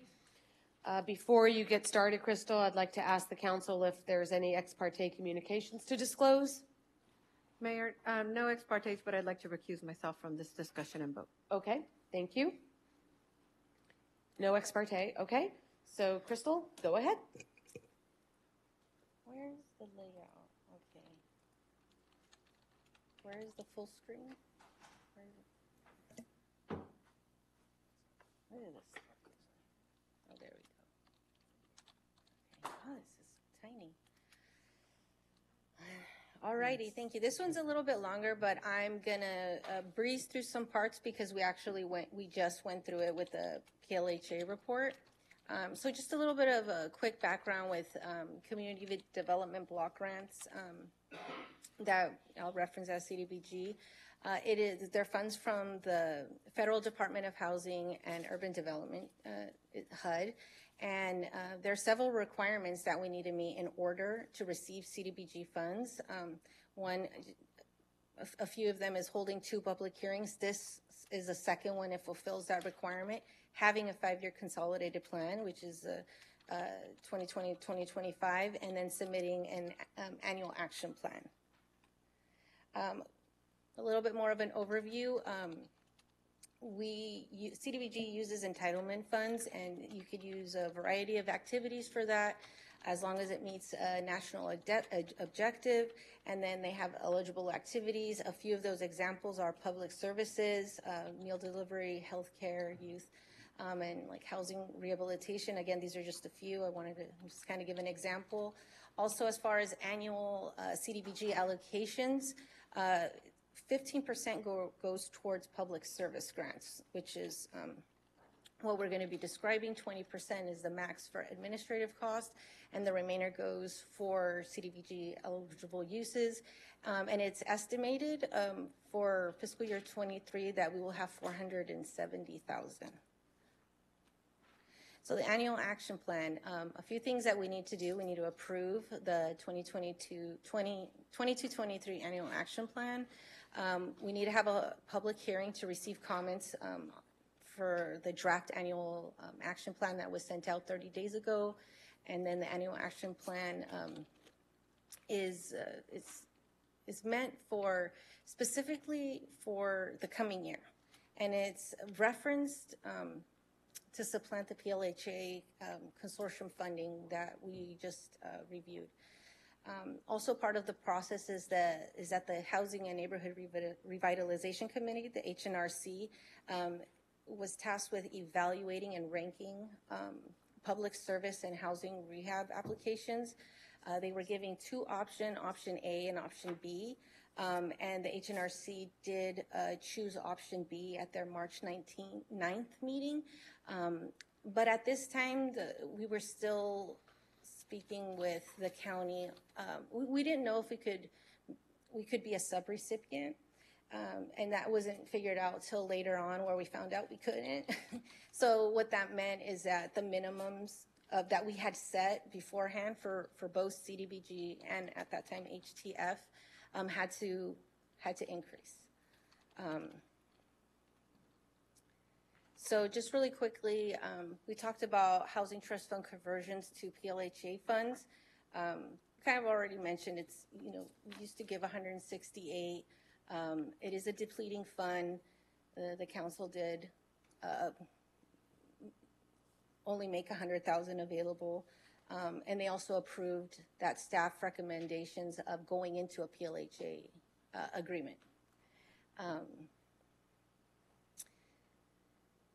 mentioned a little bit in the previous report that those who were receiving HTF awards were treated just as CDBG. So and that's a HUD program. So it was rigorous, the evaluation, the monitoring, everything that we did. It didn't matter if you were CDBG or HTF. It was thorough, and it was the same for everybody else. Lastly, what is known is the next 2 years for PLHA funds totals $592,000, and that would be what the option that's chosen would be for the next 2 years. Quickly, we already went through this, so I'm just going to skip this slide. It was just the timeline of the PLHA.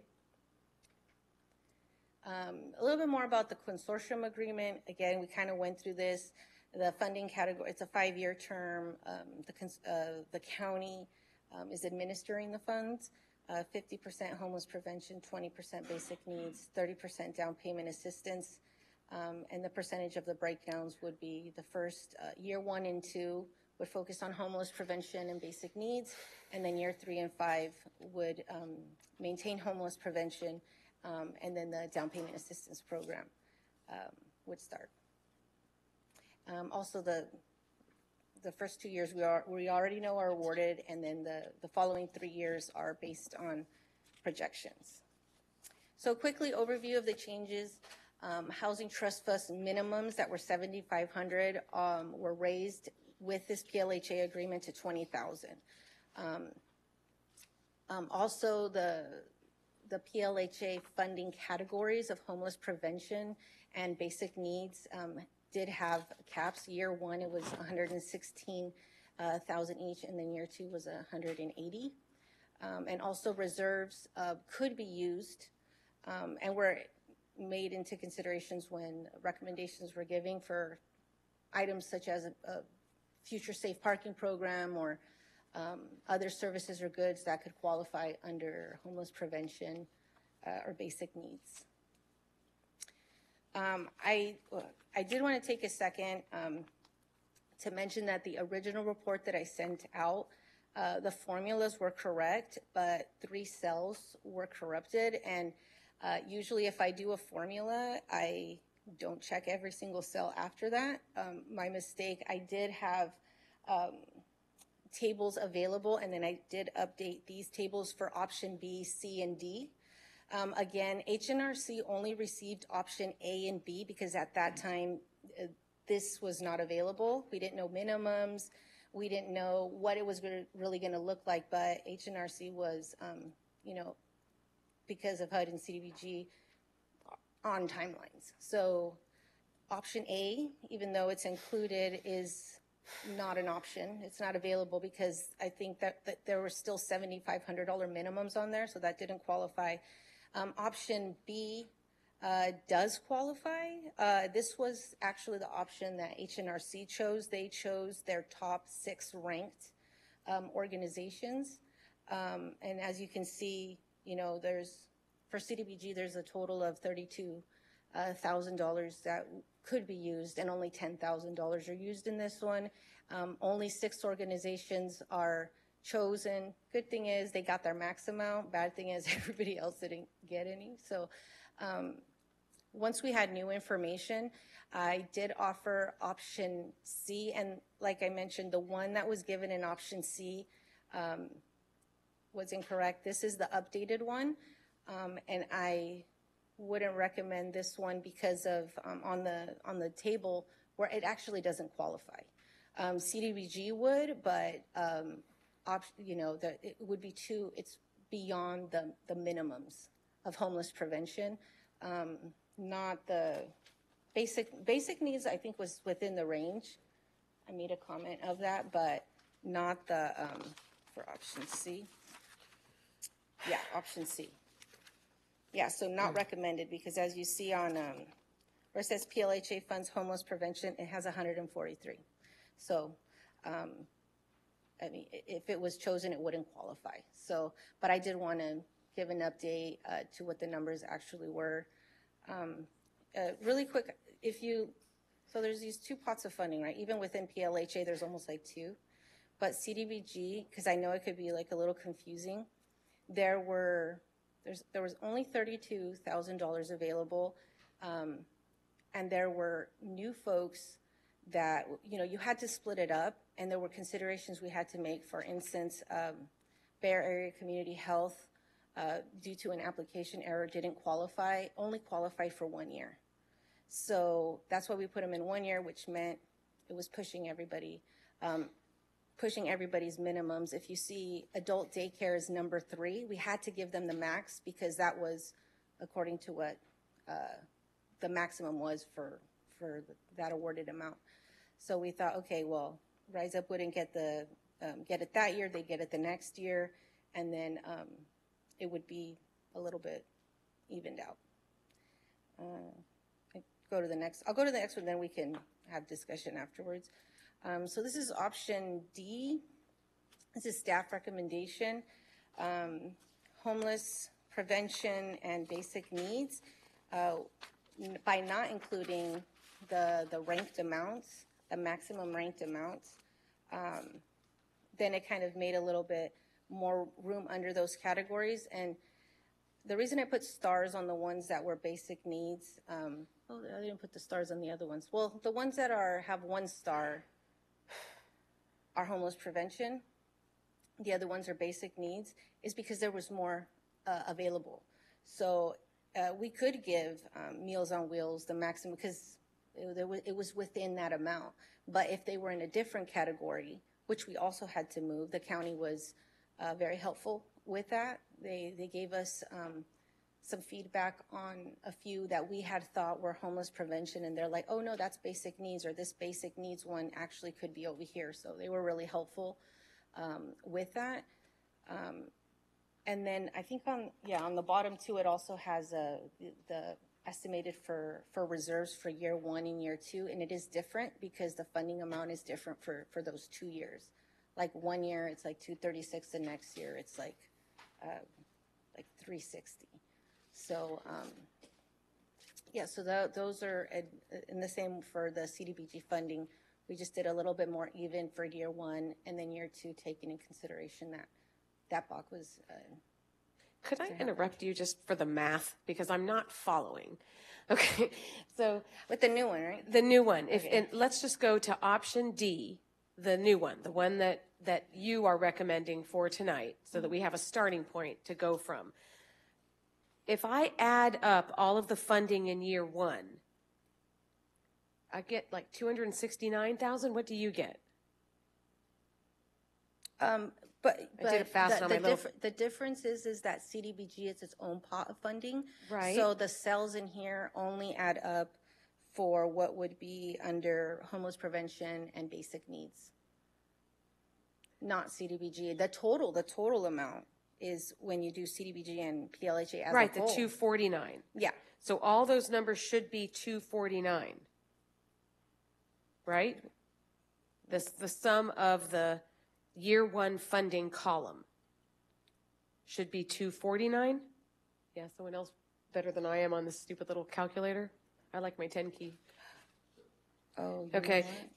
249. Okay. So on the old, what's in our packet, the actual numbers in year 1 funding are not any different.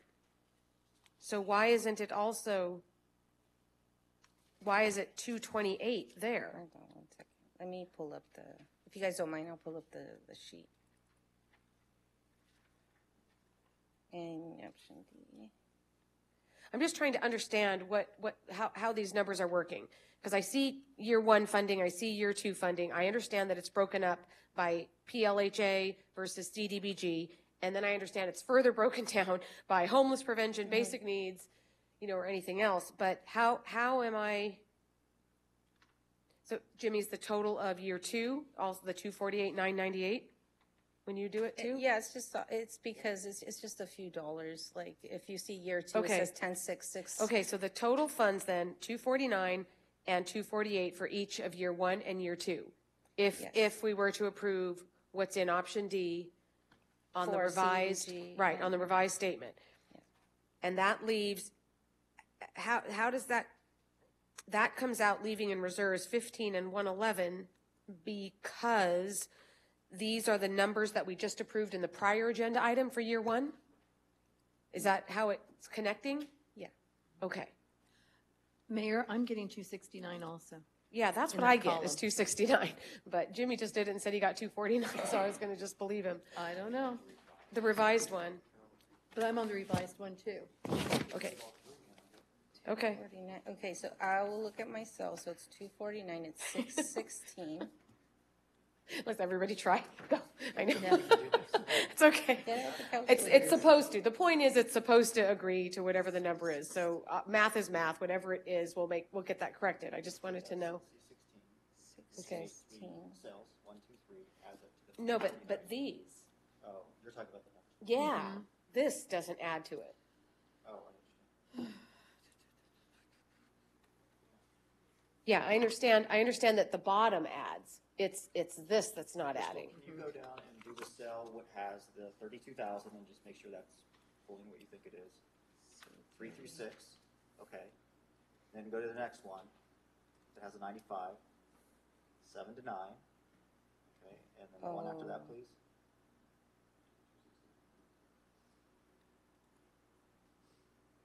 $11 to 14. Okay, well, if there is something wrong, this is what happened before, but this is what I use on my computer. Okay. And, Well, what I'm getting at is if the numbers that are here under year one funding are 269 and not 249, then we're going over, right? Because that difference is more than the reserves of 15. That's a difference of 20. Yeah, they're 20,000 off on the second column too. you know what? Hold on. 20,000 more. Oh, this little sheet. Okay. Let me see. Homeless prevention. Oh. Sure. I think this is. Crystal, do we have a time commitment on when this has to be approved by council? Well, HUD hasn't, I think we do because of CDBG. Okay. Would you know the date? What I'm getting at is this is obviously a lot to take in. Yeah. And we've got some areas we need to clean up. We have a council meeting in just 2 weeks. I think we should come back, get this cleaned up, and go through this again with council because it's a lot to digest. I understand. Hold on 1 second. Let me just look at it one more time. Total C17. Oh, okay. PLHA basic needs. 14. Even if we do that, we'll still take public comment if anybody's here wanting to comment. But the math just isn't working as I see it. Hold on 1 second. Option What? C looks okay. Well, I think that, Mayor, I think the question that our city administrator. Okay, I'm so sorry. No, no, I no, did- go ahead, go ahead. It was one, so I just moved it. Yeah, so it's 115. It's 115. See, it said 6D7 to D9. There we go. So it just adjusted all of them right now. Yeah. Right, so why doesn't it change the reserve amount? Something else must have changed. What else changed? Oh. Mayor, if I can suggest, after public comment, I mean, I agree with our city administrator, it's a lot to take in, and I just want to make sure these numbers are accurate. If we're not on a time crunch in regards to approving this, can we bring this back 2 weeks from now? Yeah, I'm fine with that. Is everybody fine with that? Okay, so let's go to public comment then and see who would like to speak on this item. I received 4 speaker cards, and this is a public hearing, so the public hearing starts at 7:47, Madam Mayor. Sorry, thank you. Okay, I will open the public hearing at 7:47. Thank you, Madam Mayor. Uh-huh. I have 4 speaker cards, and the first one is Ron Kirkish, followed by Ann Peterson. All right. Good evening again, Mayor, Council, community. In 2012, we had an issue where a friend of mine and a former Gilroy school trustee was getting funded by the South County Collaborative. And unfortunately, he was found guilty of grand theft, 2 degrees. I still love the gentleman. He's got a good heart, but he made a mistake. I'm not going to name his name, even though he doesn't live here anymore, his family. But the South County Collaborative was not taking care of business and watching the store with our taxpayer money. I don't know if they're doing any better today. Today we have an issue. I saw an agency, a local agency called Caras on those graphs, CARAS, and they're asking for money, and I believe that money is coming through the South County Collaborative. I understand that there are some potentially significant issues or problems with some of their past performance, their 990s, and that those are still questions. How are they spending our money? They're asking for what, $10,000, $30,000. Where's it going? How's it being used? Is it being double, just like my friend, were they double posting thing or double billing? We don't know. I think we need to find out what they are doing with that money. It's not transparent, and I think we need, before we do it, and if we go forward with this, I would ask that we, within 2 weeks, decide whether we should pull that money from this. I don't want to punish other agencies like St. Joseph's. So by saying no, we're not going to do it. But I do think we need to take Caras out and check them out. Thank you. Thank you. Next speaker. Ann Peterson, followed by Teresa Johnson.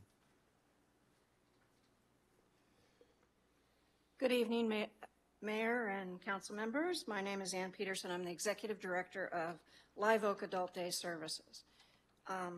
We're one of the organizations slotted to receive the block grant funds, and I just want to be here tonight to show you our gratitude and to give you a little bit of an update.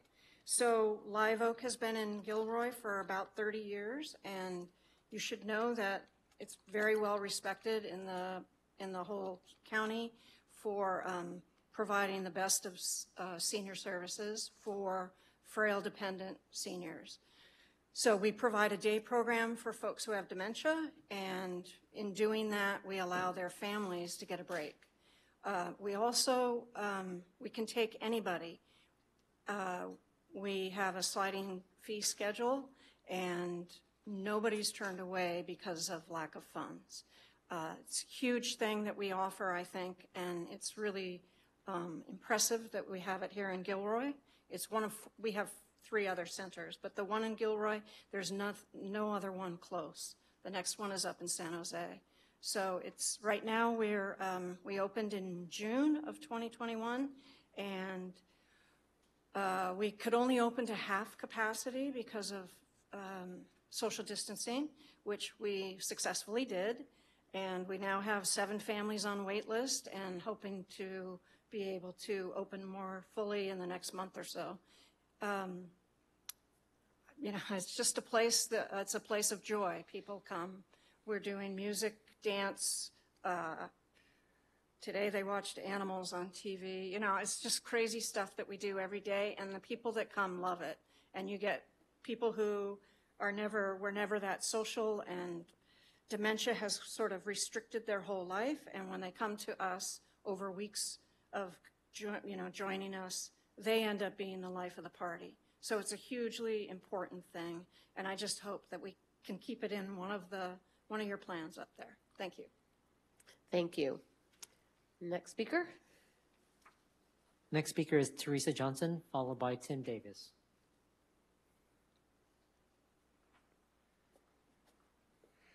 Good evening, Mayor and members of the council. Thank you for giving me the opportunity to speak this evening and for your past support for the Meals on Wheels program. My name is Teresa Johnson. I'm Director of Food and Nutrition Services at the Health Trust. We've been providing Meals on Wheels in Santa Clara County to seniors and homebound adults for over 26 years. I would like to briefly summarize the changes that happened in our Meals on Wheels program since the pandemic began in March 2020. A week before the shutdown, we were serving 2,000 meals a week. Almost all of those were hot, home-delivered meals on a daily basis. 3 weeks after the shelter in place, we were serving 9,000 meals a week. And by June, we were serving 12,000 meals a week. It was crazy. But we're currently serving around 7,000 meals per week, and we anticipate serving about 320,000 meals this fiscal year. We really expected the demand to decrease as vaccinations came about, and we thought the pandemic would go away. However, this has not really happened. About 90% of the people that came onto our service during the pandemic, they still qualify for our program. They're homebound, they're nutritionally at risk, they're elderly for the most part, and they're very, very low income. So what we've seen is an explosion in the need of our services in our community. We anticipate serving about 40 clients in Gilroy next year, and we're asking your approval to fund a portion of serving 18 of those clients. We will serve about 3,000 meals, and the funds from Gilroy would be less than half of the amount that would need to support those meals. We get the rest of the money through fundraising, grants, donations, and things like that to subsidize it. Your contribution is really critical to us because it helps us leverage funds. We can say the city of Gilroy gives us funds, and then we can, get other funds to help support the program. In addition to our hot and frozen meal service, we provide wellness checks, so our clients are checked on. If there's something wrong, we can notify their emergency contact. We used over 200 volunteer drivers last year. That counted as many as 7,000 volunteer hours. I want to leave you with this last quote from the daughter of one of our Gilroy clients. The client is 87 years old and has no family close by. I can't tell you enough how much of a difference these meals make. It is so helpful to have these meals for my mother. I'm so grateful for the work that you do. Thank you. Thank you. All right, next speaker. Last speaker is Tim Davis. Thank you all for allowing me to speak, and thank you so much for the past support for the Compassion Center. It really means a lot, and it's really nice to see all of you, not on a little screen, but here in person. The Compassion Center has been serving unhoused folks since 2011, and we have been grateful to have received assistance through the CDBG and HTF funding since 2017, 2018.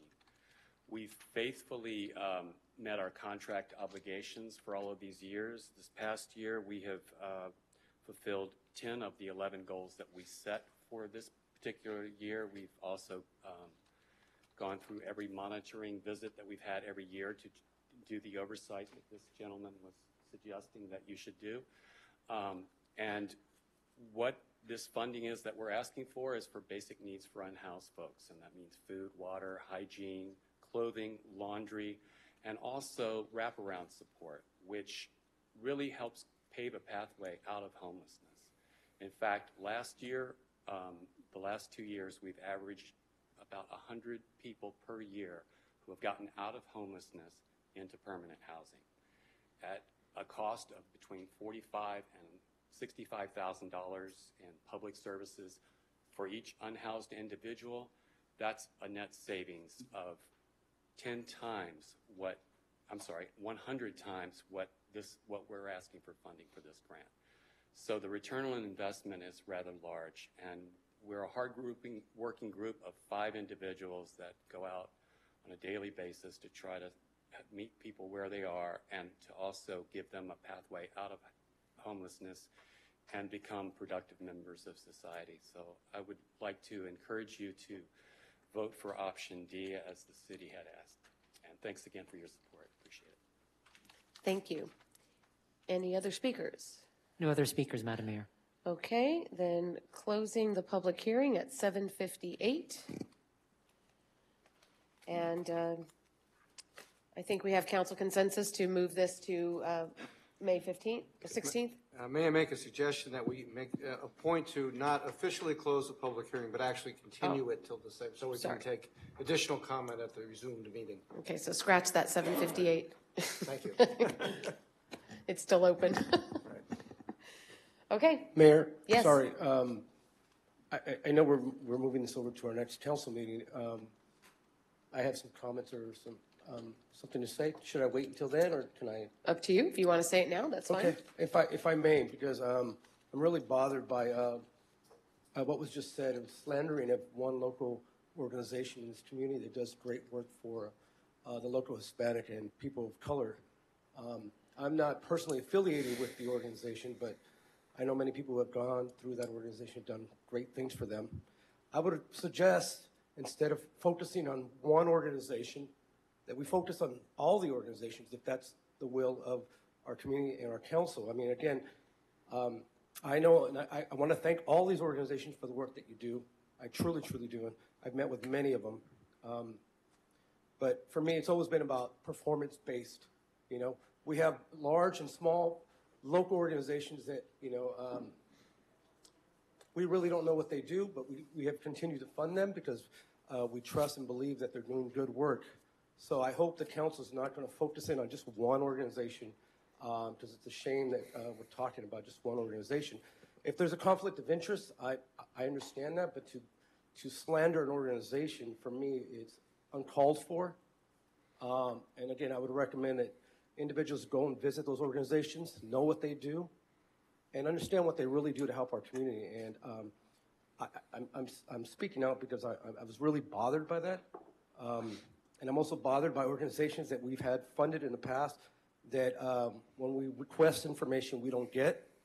And I don't see anyone talking about other organizations than just one here. So I'll have more comments to say when we have this larger discussion, but I just wanted to share that because I think it's unfair that we're focusing on one organization and has done good work in our community. Thank you. Okay. I will let everyone know, since we're here and that this item is going to get continued, that I asked to see all of the financials that were submitted by all the grant applicants. And I learned that the only ones that we get financials for are the ones who haven't applied before, just the new ones. So if you're trying to look for that, you're only going to find it for the two organizations on this list that are newly applying for these funds, and they are CARAS and the Boys and Girls Club of Silicon Valley. So those were the two I looked at because they were the only two I had to look at. So we'll go forward with that at the May 16th meeting. Okay? All right, moving on then to item, where are we now? Item 10, unfinished business. Introduction of an ordinance of the City Council of the City of Gilroy, Military Use Policy 708, pursuant to Assembly Bill 481. And Captain Powell, you are on again.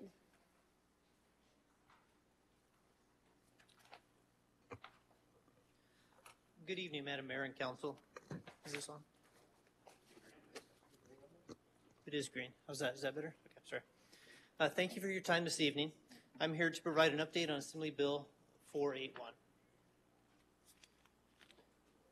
On this slide, I've listed the steps we have thus far completed to comply with Assembly Bill 481.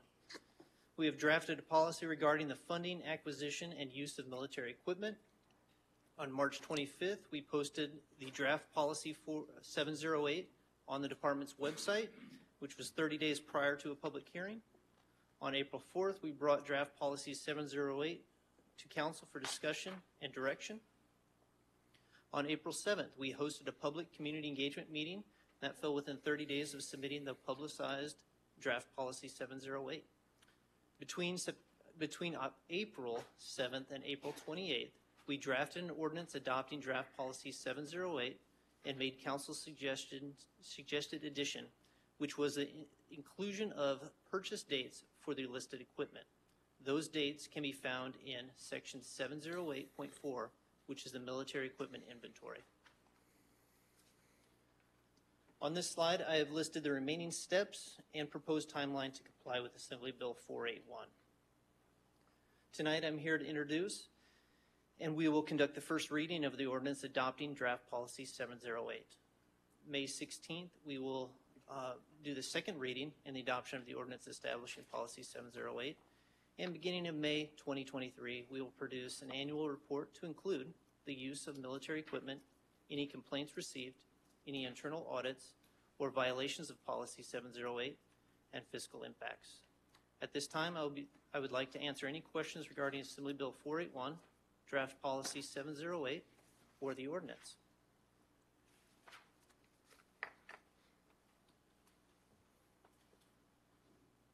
Perfect. Ty, do you read the ordinance? No, they will need to vote on waiving first reading and read by title only first. Okay. Mayor, can I move for approval, or do we need? Let's do public comment. First, Yeah. Okay. There's nobody on the board, so I'm assuming no council members have questions. So open public comment.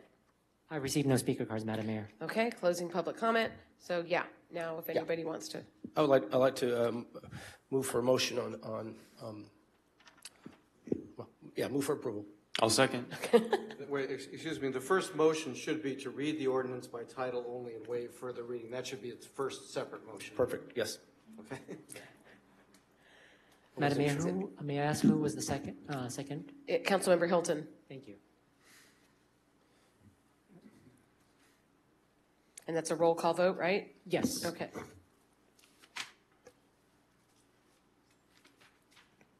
Councilmember Almaderis? Yes. Councilmember Rocco? Yes. Councilmember Hilton? Aye. Councilmember Libra Munoz? Yes. Councilmember Marks? Yes. Councilmember Tovar? Yes. And Mayor Blinkley? Yes. Okay, and so then the second one is a motion to adopt the ordinance. Okay, well, Oh. I think the clerk has to read Read the it title now? now, Yes. now Oh. that we've authorized them to do that. You've authorized them to do that. Okay. An ordinance of the City Council of the City of Gilroy adopting a military equipment use policy pursuant to Assembly Bill 481. Move for approval. Second. That's why I kind of What'd he hesitated say? the first time. I know. And that's another roll call vote, right? Thank you. Give me 1 second here. Mm-hmm.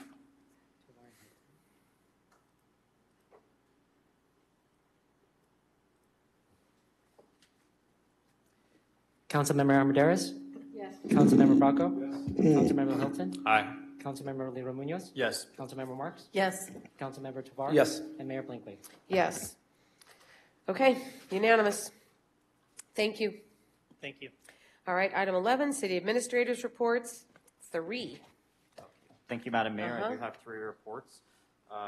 The first is the update on Cohansey Avenue and Monterey Road, which was a council-initiated request. I have a very lengthy explanation about the history of that intersection, but I will summarize that to kind of tell you what's going on right now. We do occasionally get calls from residents wondering why the lights aren't working, why the intersection is not finished, and et cetera. The summary is that the plan that was originally approved by Union Pacific Railroad and all the entities involved had to be revised during certain things that have changed. So they are currently in the process of having Union Pacific Railroad review revised plans, and the plan at this point is to get that intersection completed at the beginning of the year or into the early next year.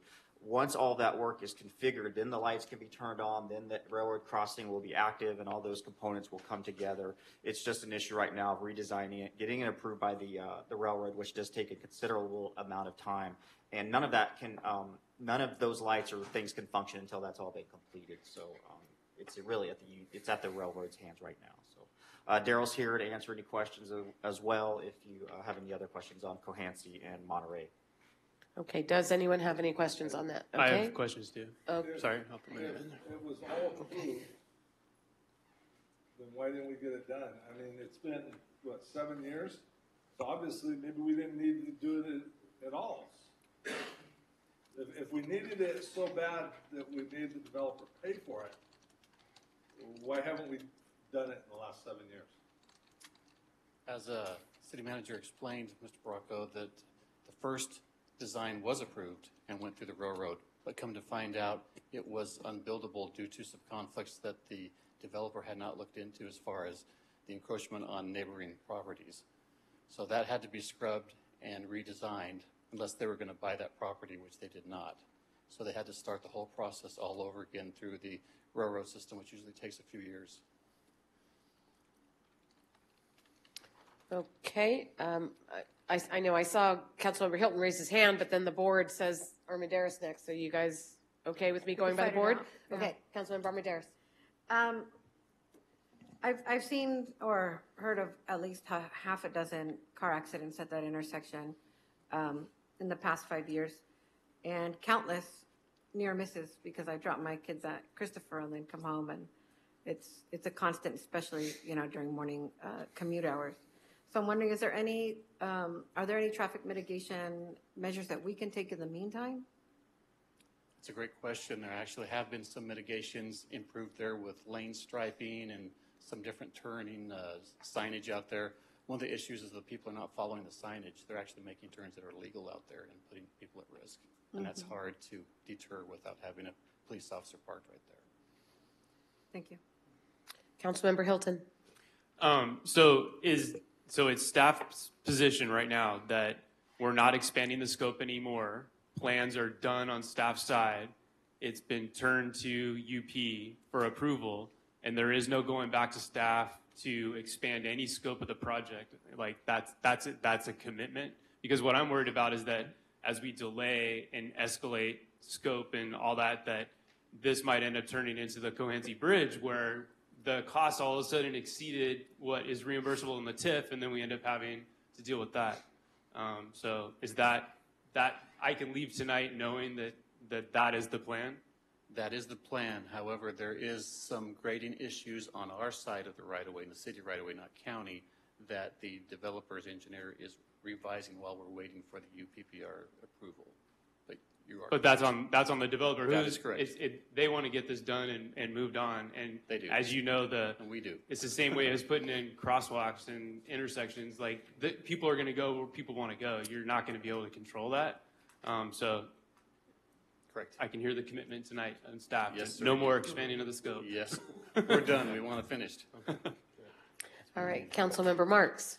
So do we know what revisions that Union Pacific need to make to that intersection? It was a very wide 4-lane going through there into the county, not in the city, right across the railroad tracks, right heading into the county. That 4-lane ran right through the living room of a house right there that the developer didn't do their due diligence to find out what the impacts were. So you either have to buy that property, take out that house, and incur that cost, or revise your plans. They chose to revise their plans and narrow it back down to 2 lanes, not 4, which changed the whole dynamics of the plans that were previously approved, and they have to start all over through the UPPR. Now, 7 years has passed. So how more expensive is this project right now? Well, the actual equipment for the railroad has been sitting in 2 train cars, if you drive by there, for years to be installed. It's there. Now, it may need to be modified because we're going from 4 to 2 lanes, however, but that would be cheaper than using the current equipment. So it's already been purchased and it's there. We pay for it. Because I have to agree with Councilmember Hilton. That's my concern, is that all of a sudden the price is going to be way too expensive and the TIF is going to have to pay more money out. And it's just, so hopefully this is done or gets started by the beginning of 2023. That's our goal. All right, thank you. That's right. Councilmember LaRomagno's. Yeah, I'm going to take my shot at beating a dead horse, but right. I think Councilmember Hilton, I think, summed it up quite well in that. Yeah, I mean, this thing's been going for a long time, so we just want to make sure that on our side, everything is done and squared away. That being said, and I think you hear that, you get all that. That being said, do we have any estimation as to when we might hear back from Union Pacific to try to move this thing forward? The thoughts are it might be by the end of this year. They've already reviewed it once, and the scope narrowed.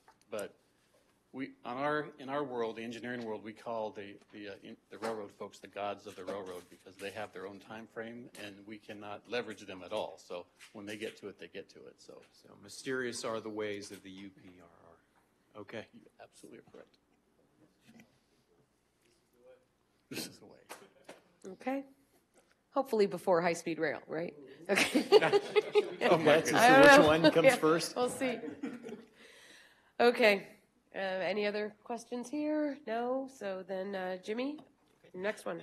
Thank you, Madam Mayor. Another topic that was requested by council for a report was the Sergeant Quarry, which is a project not in the city of Gilroy, but is in the county. And the discussion was a consideration for the council to take a position. We're going to ask council to hold off on that agenda item as the county has not yet released the environmental impact report. So it would be a bit premature for council to go through that. But once we have that EIR, we have an opportunity to look at it, to give you some information, and to perhaps make a recommendation. We'll bring it back before the comment period is up and the EIR is finalized. Okay. Any questions there? All right. Then next one. Okay. And then lastly, I did receive some concerns from businesses that are downtown concerning some of the suspension of enforcement sections of the Gilroy City Code that most of it pertains to parklets and outdoor dining, and those were set to expire at the end of May. We will have an agenda item on May 16th requesting that council extend those to give us a little bit more time to come up with a permanent policy or ordinance or whatever. So that way, this won't be an annual thing. It'll be something that is more legislatively supported. As you know, for most downtowns you visited, outdoor dining is a way of life now, and most communities are either maintaining it or expanding it and probably not regressing on that practice that occurred during COVID. So you should have something here on your 16th, at least to continue the current practice. So we won't be going out there telling the businesses to take down their outdoor dining.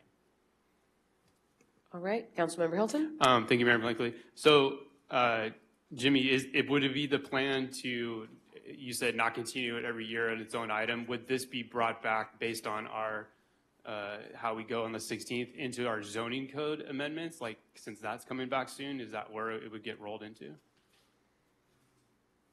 I'm going to phone a friend, Community Development Director John Biggs, who is good at this.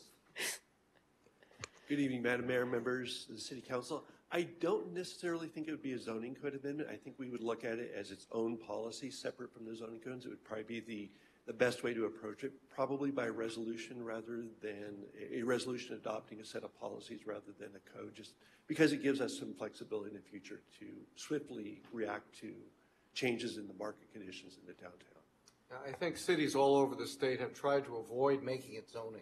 Yes. Because it gets very complicated and difficult when you do that. Thank you. All right. Anyone else? All right, then. Thank you, Jimmy.